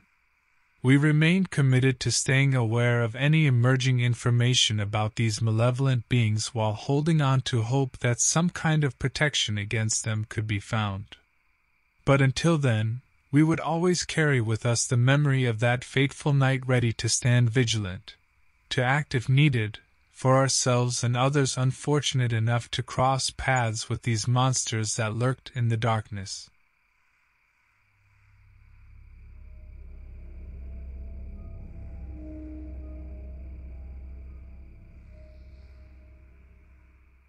I stumbled upon the grisly scene while taking a stroll through the familiar trails of Coconino National Forest in Arizona, my home since childhood. The victim, a hiker by the name of Ellery Whitestone, lay mangled near a ravine. My name is Cacheta Tallchief, and that day I was only trying to find peace in nature's embrace. I called for help on my cell phone, but the reception was unreliable. Faced with no other option, I decided not to leave Ellery alone and waited until the signal improved. While I waited and pondered my own life as an artist who barely made ends meet, something caught my eye. Small footprints trailed further down the ravine, too small for a human. As I continued down the ravine with caution, escorted by some fellow hikers who had joined to help after hearing my panic-filled voice echoing through the area, we couldn't help but nervously joke about what might have caused such trauma to our once serene forest. But as we navigated deeper into the wilderness, fear crept in. In front of our eyes lay another mutilated body, this one half concealed beneath nearby brush. This victim, Delmar Red Dirt, showed similar injuries to Ellery, torn flesh and shattered bones. With each grisly discovery, our unease grew exponentially. The footprints grew harder to follow as they blended into the forest floor. For hours we searched and dreaded finding what might be lurking just out of sight until we reached an abnormally dense thicket. That's when we heard it, an unnatural growl that resonated within us. Before we could react, a terrifying creature lunged from the undergrowth, a horrifying mix of sinewy muscle and feral malice that defied description. Razor-sharp claws gleamed in its grotesque limbs as it swiped through the air. As we scattered, the creature leapt onto one of our group members, Gervais Cufflingtree, rending him limb from limb. Its primal noise mixed with Gervais's last, guttural scream and echoed through the desolate landscape. I knew I had to escape this nightmarish reality, so I gathered every ounce of courage within me and sprinted towards an opening in the trees. As I glanced back, with heart pounding desperately in my chest, I spotted the remaining hikers doing the same, but not all of them would make it out alive. My legs burned as I ran towards safety, every nerve in my body screaming desperation and fear. Somehow, I could still hear that monstrous creature tearing through the woods behind me as it pursued my fellow hikers. I continued to run with no plan other than survival, no time for contemplation. A gunshot rang through the air then. Glancing back once more, I saw Lana Pritchett brandishing a pistol she must have been carrying for protection. She fired at the creature, momentarily stopping its relentless pursuit. But it only seemed to aggravate it further. It immediately turned its ire on Lana and attacked with renewed ferocity. She fired again but missed desperately as tears streamed down her face. It pounced on her and tore into her flesh with an animalistic fury that made bile rise in my throat. My own body was quickly reaching its limits while despair flooded every part of me. As the creature finished with Lana, it turned to face the rest of our group members, who were now vulnerable targets. Sensing no other option, those with cell phones immediately tried to call for help. However, an eerie silence followed their unsuccessful attempts, as they realized there was no signal in this desolate part of the wilderness. In that moment, one hiker named Benjamin managed to scramble to his feet. He picked up a massive tree branch, mustering all his strength to swing it at the creature's head. The impact slowed the monster down but failed to keep it from continuing its relentless pursuit. With renewed vigor, the creature charged again, this time focusing on Benjamin. Having used all his strength and energy in that one fleeting act of defiance, he merely stared blankly at the approaching horror. The monster lunged at him and tore into his flesh mercilessly, rending his body just as it had with Lana and Gervais. Benjamin now joined their list of victims in what can only be described as a nightmare beyond comprehension. As I continued running through the woods with the survivors of my group, I looked back one last time to see the distorted face of Benjamin staring blankly through bloody pulp. We stumbled upon an old abandoned ranger station not too far from where we were before our ordeal started. Upon entering, we found a phone hooked up to a landline that might still be functional.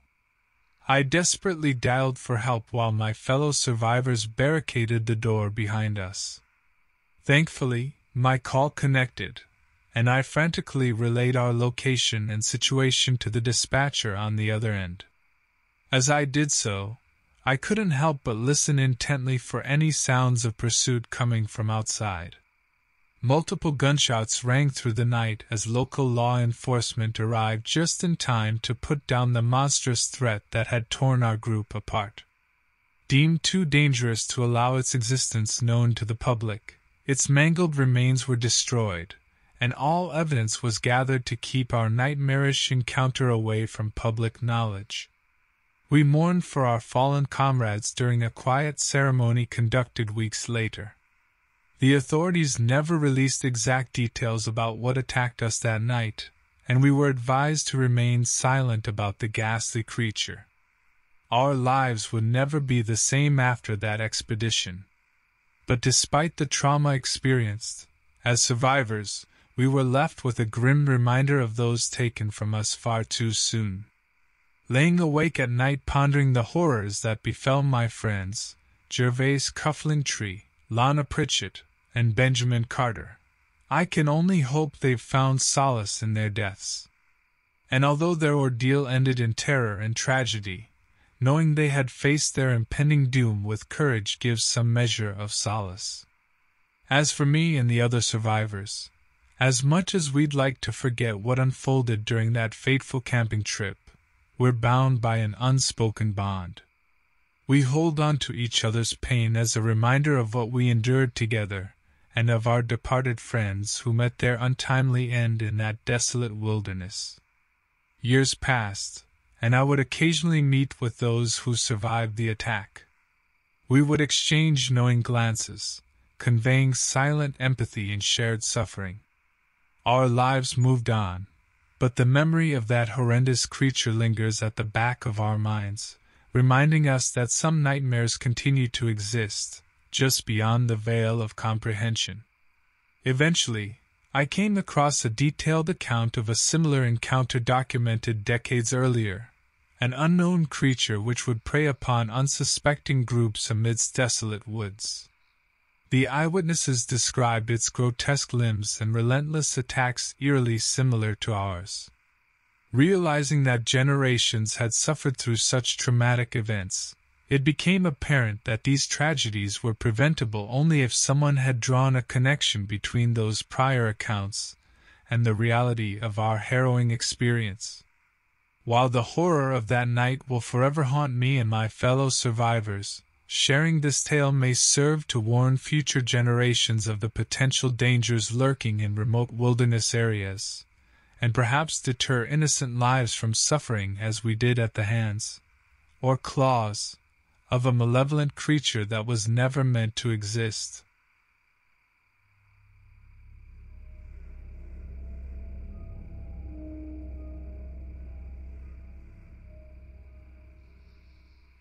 I stepped out of the creaky cabin, shivering at the sudden gust of wind that brushed against my skin.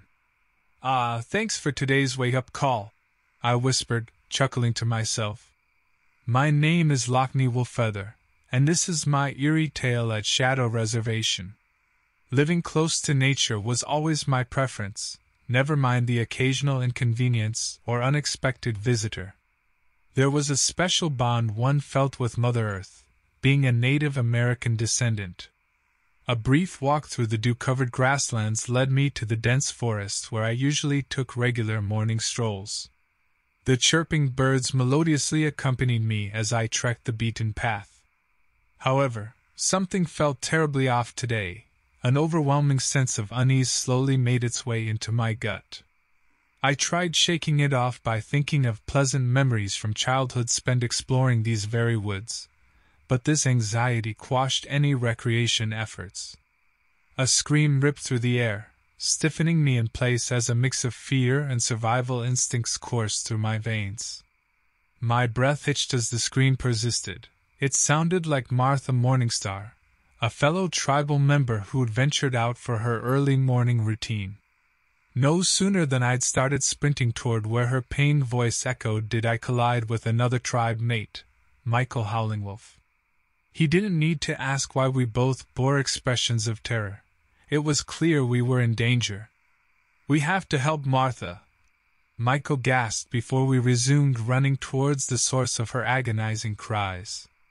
Reaching a small clearing that had earlier hosted laughter amongst friends now hosted a horror scene like no other. Blood soaked the ground below us as we looked around frantically for our fallen comrade. Michael became paranoid, taking out his hunting knife as if anticipating an imminent attack. The damp soil indented underfoot as if something monstrous had been standing there moments before. The indentation led to the heart of the dense foliage. We vigilantly approached, stumbling upon a creature we had only heard whispers about in our wildest nightmares. The villainous beast towered over us, its grotesque mutated form overshadowed by a blood-stained maw that dribbled with the remnants of its last meal, Martha. Seeing it up close was a painful reality in contrast to stories kept alive by our ancestors for centuries. Its twisted, misshapen limbs distorted any sense of what might once have been natural anatomy, as every movement echoed as if bone grinded against bone. No time remained for grief at this new reality. Michael and I swiftly turned back, desperate to inform the tribal elders. Both of us unsheathed our knives, Michael pulling out his handgun as well while we sprinted for dear life. The beast's guttural roar rang out behind us, hinting at the pursuit to follow. Back at the tribe, our people surrounded us with concern and despair as we relayed the nightmare we just lived. Prey had transformed into predator at Shadow Reservation, centuries-old tales revived in morbid truth. A once peaceful sanctuary was now plunged into panic. News spread like wildfire that Martha had been murdered by a frightening entity that bore an aura of malevolence. Needless to say, other families confined themselves in their homes while warriors patrolled the boundaries like a ghostly plague haunted their minds. Lies crawled their way into conversations, inciting fear among families and friends. There were whispers of new victims and treacherous hunts that escalated tensions within our community. However, changes began manifesting beyond carefully guarded patrols and houses locked behind ferocious determination. Friendships started slipping away. Tribesmates looked upon one another with suspicion instead of camaraderie. Chaos consumed each day. Weeks went by without resolution as hope drained from every heart like sand slipping through cupped hands. In that suffocating atmosphere, my path crossed the monster again, horror incarnate in the form of a nightmarish beast stalking the shadows beyond our village borders. I spotted the creature lurking on the outskirts of our village. Its spine-chilling presence sent our warriors into a frenzy, their war cries echoing through the night as they readied themselves for whatever was about to come. The creature moved on all fours, its limbs twisted at unnatural angles and covered in matted fur, emitting a foul stench that immobilized anyone who came too close. Knowing we were in grave danger, I thought to call for help. But it was clear that those outside our tribe would dismiss our plight as mere superstition and refuse to lend support. We had only ourselves to rely on. As time went by, we realized that simply defending our boundaries would not be enough. The creature would not go away. Each nightfall brought more fear and dread to our hearts as we braced ourselves for another attack. The once familiar faces in our village now wore a constant mix of terror and exhaustion. The warriors were growing weary from nightly encounters with the beast. These confrontations were out of necessity rather than choice, as the creature was relentless in its pursuit of us. Most of these brave men were injured from the vicious attacks, gashes that defied any attempts at healing and bouts of fever that left them weakened and unable to fight. Eventually, one warrior decided on a desperate plan involving himself as bait in order to trap the creature. He bravely sprinted towards it, his voice rising above the cacophony of warriors' shouts and the growls of the beast. By drawing its attention solely on himself, he hoped to provide a swift opening for the tribe to end its terror once and for all. As he sprinted closer and closer, it became apparent that this proposal may not have been thoroughly thought out. There was no escape route for our brave warrior. Without hesitating, he lunged at the creature with his knife raised high. An eerie silence surrounded them on impact, until we heard the heart-wrenching scream as the creature's claws tore through his vestiges. The rest of the tribe now turned their full attention to the creature, intent on finishing it off in one swift blow. The monster twisted and snarled as it fought us off, seemingly unharmed by the onslaught of blades and bullets raining upon it. It wasn't until every warrior had expended all of their ammunition and weapons that they backed away, panting heavily. The creature lay defeated on the ground, oozing with a substance that couldn't be blood, for it was black and thick with a metallic glint. As I looked around me at our broken community, still reeling in shock and disbelief that it was finally over, I couldn't help but feel a deep sadness for everything we'd gone through, for after all, our lives would never be the same. The death of Martha and that brave warrior who gave his life so willingly weighed heavily on our collective conscience. Injured warriors were tethered to bandages soaked with water, cooling down their heated bodies. I tried my best to remain stoic. The nightmare we had been living was finally over. We had survived this never-before-seen creature and put an end to its atrocities against our people.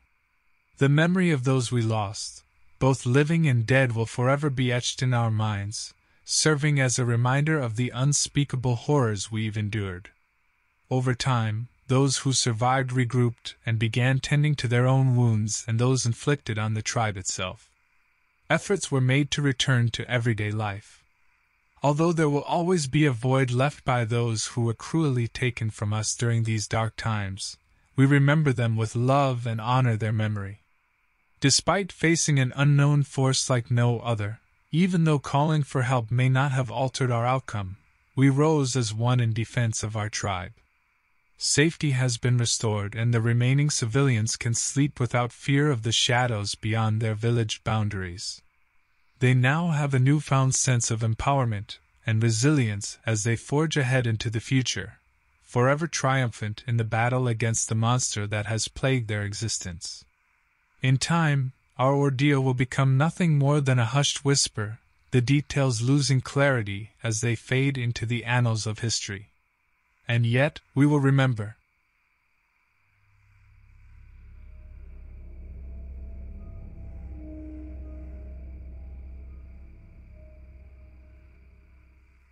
I turned the corner at Gaviota Creek, deep within the Pine Ridge Reservation in South Dakota, astonished by what I had just witnessed.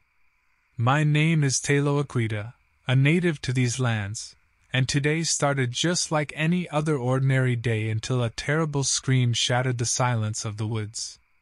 A few hours ago, I would have told you about my uneventful life as an electrician and father of two, while tending to our small family garden. A normal existence for most people around these parts. The morning light filtered through the dense canopy above. I had been out hiking with a small group of locals when we stumbled upon an unimaginable scene.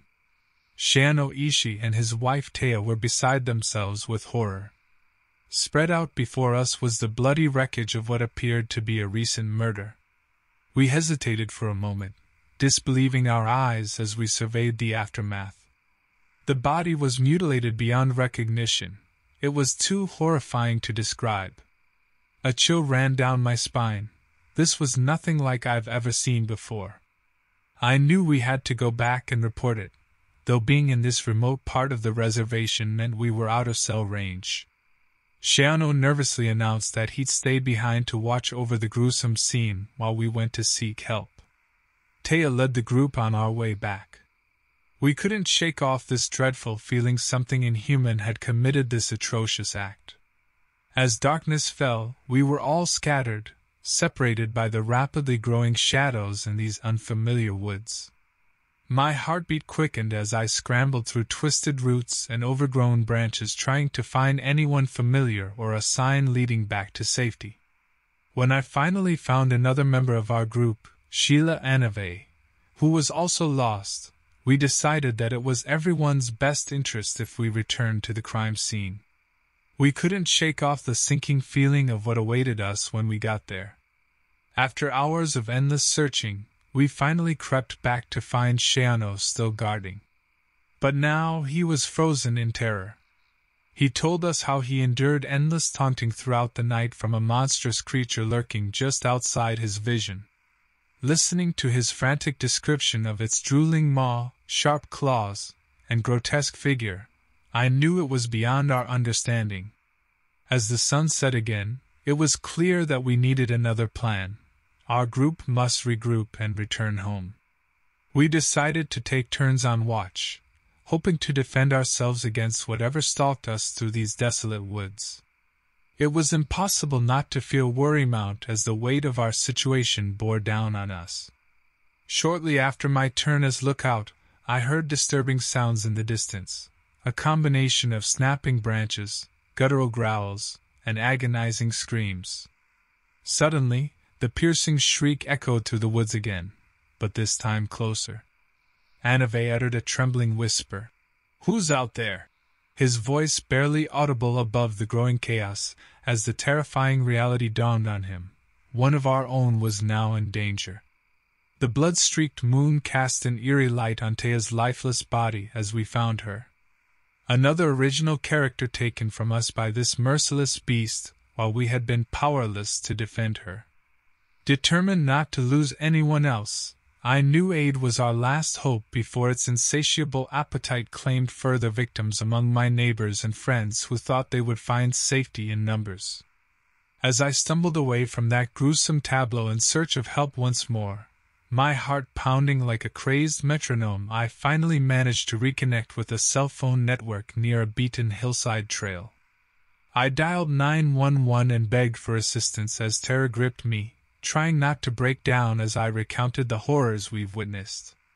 The responder on the line offered some feeble comfort amidst her shock, assuring me that help was mobilizing quickly.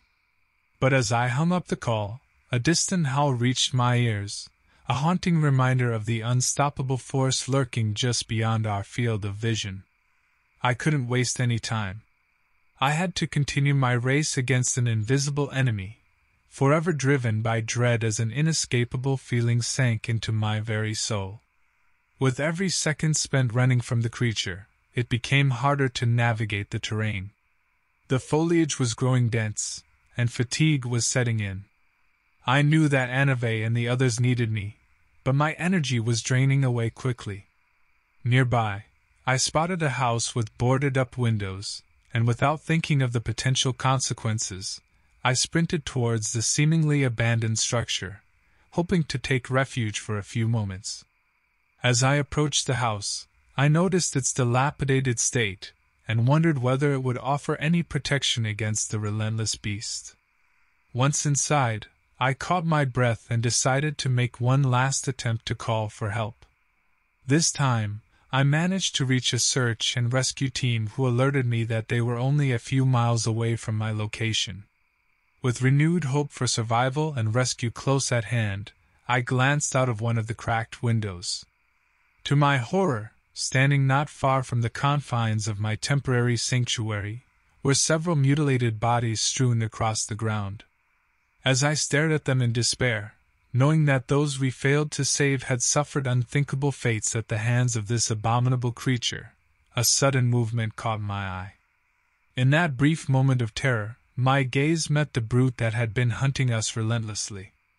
The monster appeared as an enormous wolf-like being with coal-black fur as dark as midnight, sharp claws coated in fresh blood, and a snarl revealing a set of teeth capable of tearing flesh with ease. Its eyes, void of any semblance of compassion or understanding, locked on mine for the first time since our dire encounter began. With the weight of absolute dread upon me, I held back a scream as I watched it move menacingly towards me. However, before it could make its next gruesome attack upon our group or me personally, sirens pierced the air. The creature froze and tilted its head as though listening, trying to make sense of the approaching sound. Just then, bright lights appeared in the distance, and the roaring engine of a helicopter filled the atmosphere. The search and rescue team had arrived. As though sensing an end to its killing spree, the creature turned and bolted deeper into the woods with incredible speed. I watched as it vanished from view, feeling relief course through me as it disappeared. We would be safe, for now. After explaining our harrowing ordeal to the search and rescue team, they contacted local authorities who arranged for our group to be safely transported away from this nightmarish experience. Details were scarce as we tried our best to recount that which we could hardly comprehend ourselves. The days following our escape brought forth more questions than answers. The authorities conducted their search for any evidence of the creature we had encountered but found nothing conclusive within the dense forest. As we each struggled to come to terms with what we had endured and mourned Taya's loss, unable to comprehend how one of our own was taken from us so brutally, one thing became clear: what happened in those woods would haunt us forever. I know that out there, in that labyrinth of trees and shadows, that creature still roams free. Though I dare not speak its name or try to understand its motives or desires, I remain ever vigilant should it decide to strike again. For now, all we can do is find a way to move forward with heavy hearts, as we honor Taya's memory and hope that people understand what truly lies beneath the cover of darkness among those frightening branches.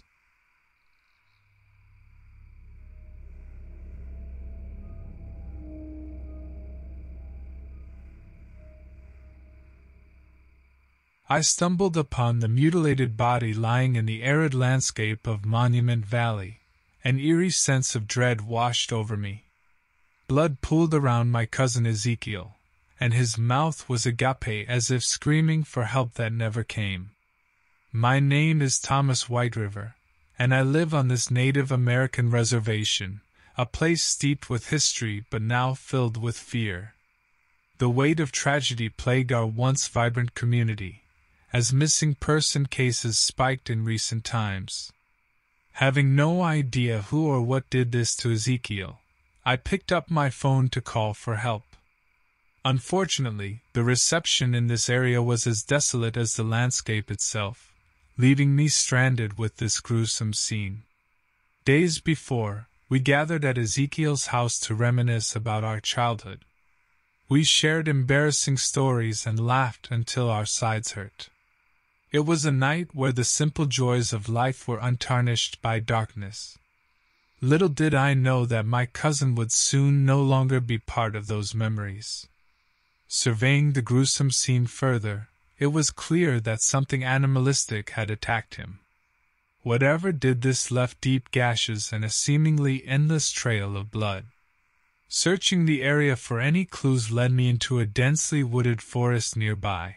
Was it possible that some creature from local legends could be responsible? The deeper I ventured into the woods, the more uneasy I became. Leaves crunching underfoot echoed through the air, creating a chilling soundtrack accompanying my search for answers. The distant howling of wolves added to the disquiet encircling me. I stumbled upon a makeshift campsite near a secluded creek. A disarray of various items and scattered belongings suggested another victim had been here before meeting their fate. A clawed handprint marred one of the tent walls, leaving me even more perturbed. Could it be a bear? Somehow, it didn't seem right. Determined to bring justice to those who fell victim to this unknown beast, I enlisted the help of my friend James Two Feathers, a skilled tracker with an uncanny intuition for navigating the wilderness. As we investigated further, we discovered more victims of these heinous crimes. The scars left behind were like nothing we had seen before. Both human and animal victims alike displayed unusual wounds that defied explanation. The pain they endured was evident from the expression their dead bodies wore, faces etched with agony and pure terror. As my heart raced, adrenaline coursed through my veins, and every noise made me jump. The hairs on the back of my neck stood up as a guttural snarl filled the air behind me. I had walked right into the lair of whatever had killed so many. Horrified by what now confronted us, I caught my first glimpse of our adversary, a hybrid creature, a fusion of man and beast, sparse fur covering mangled limbs, teeth sharpened to fine points, wild hungry eyes trained on us with predatory intent. My hands shook as I reached for my hunting knife, grasping it tight in anticipation. The hybrid creature towered over us, snapping at us with its razor-sharp teeth. James and I knew we couldn't fight this monster. It was too powerful for us. We also knew we had to survive somehow. I turned to James and said, "We have to run now." James nodded in agreement, and without a second thought, we sprinted in opposite directions. The creature hesitated for a moment, sizing up its prey, before choosing to focus on pursuing me. As I ran through the forest, dodging branches and stumbling on rocks hidden beneath fallen leaves, my thoughts raced with fear and terror. Deep down, I knew there was no way I could outrun this beast by mere human speed, but it was my only hope for survival. Too afraid to even think about reaching for my phone to call for help, as it would require stopping or slowing down, I ran with everything I had. Suddenly, The creature lunged forward and caught my leg with its massive clawed hand. Pain exploded in my calf as it tore through my flesh. My scream echoed throughout the still forest as I collapsed onto the ground. The creature stood over me, snarling and raising its claws for the final blow. Just then, James appeared near the edge of the woods with a shotgun aimed at the monster's hulking form.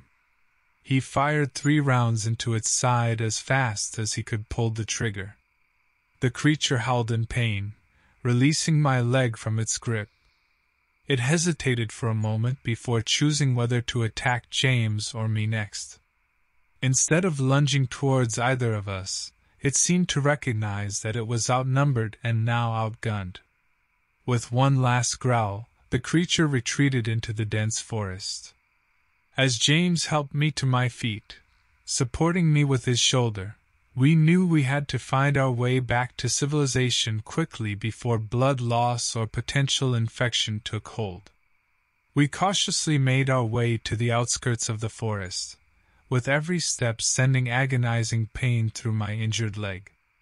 Finally, reaching a nearby road, we managed to flag down a passing car.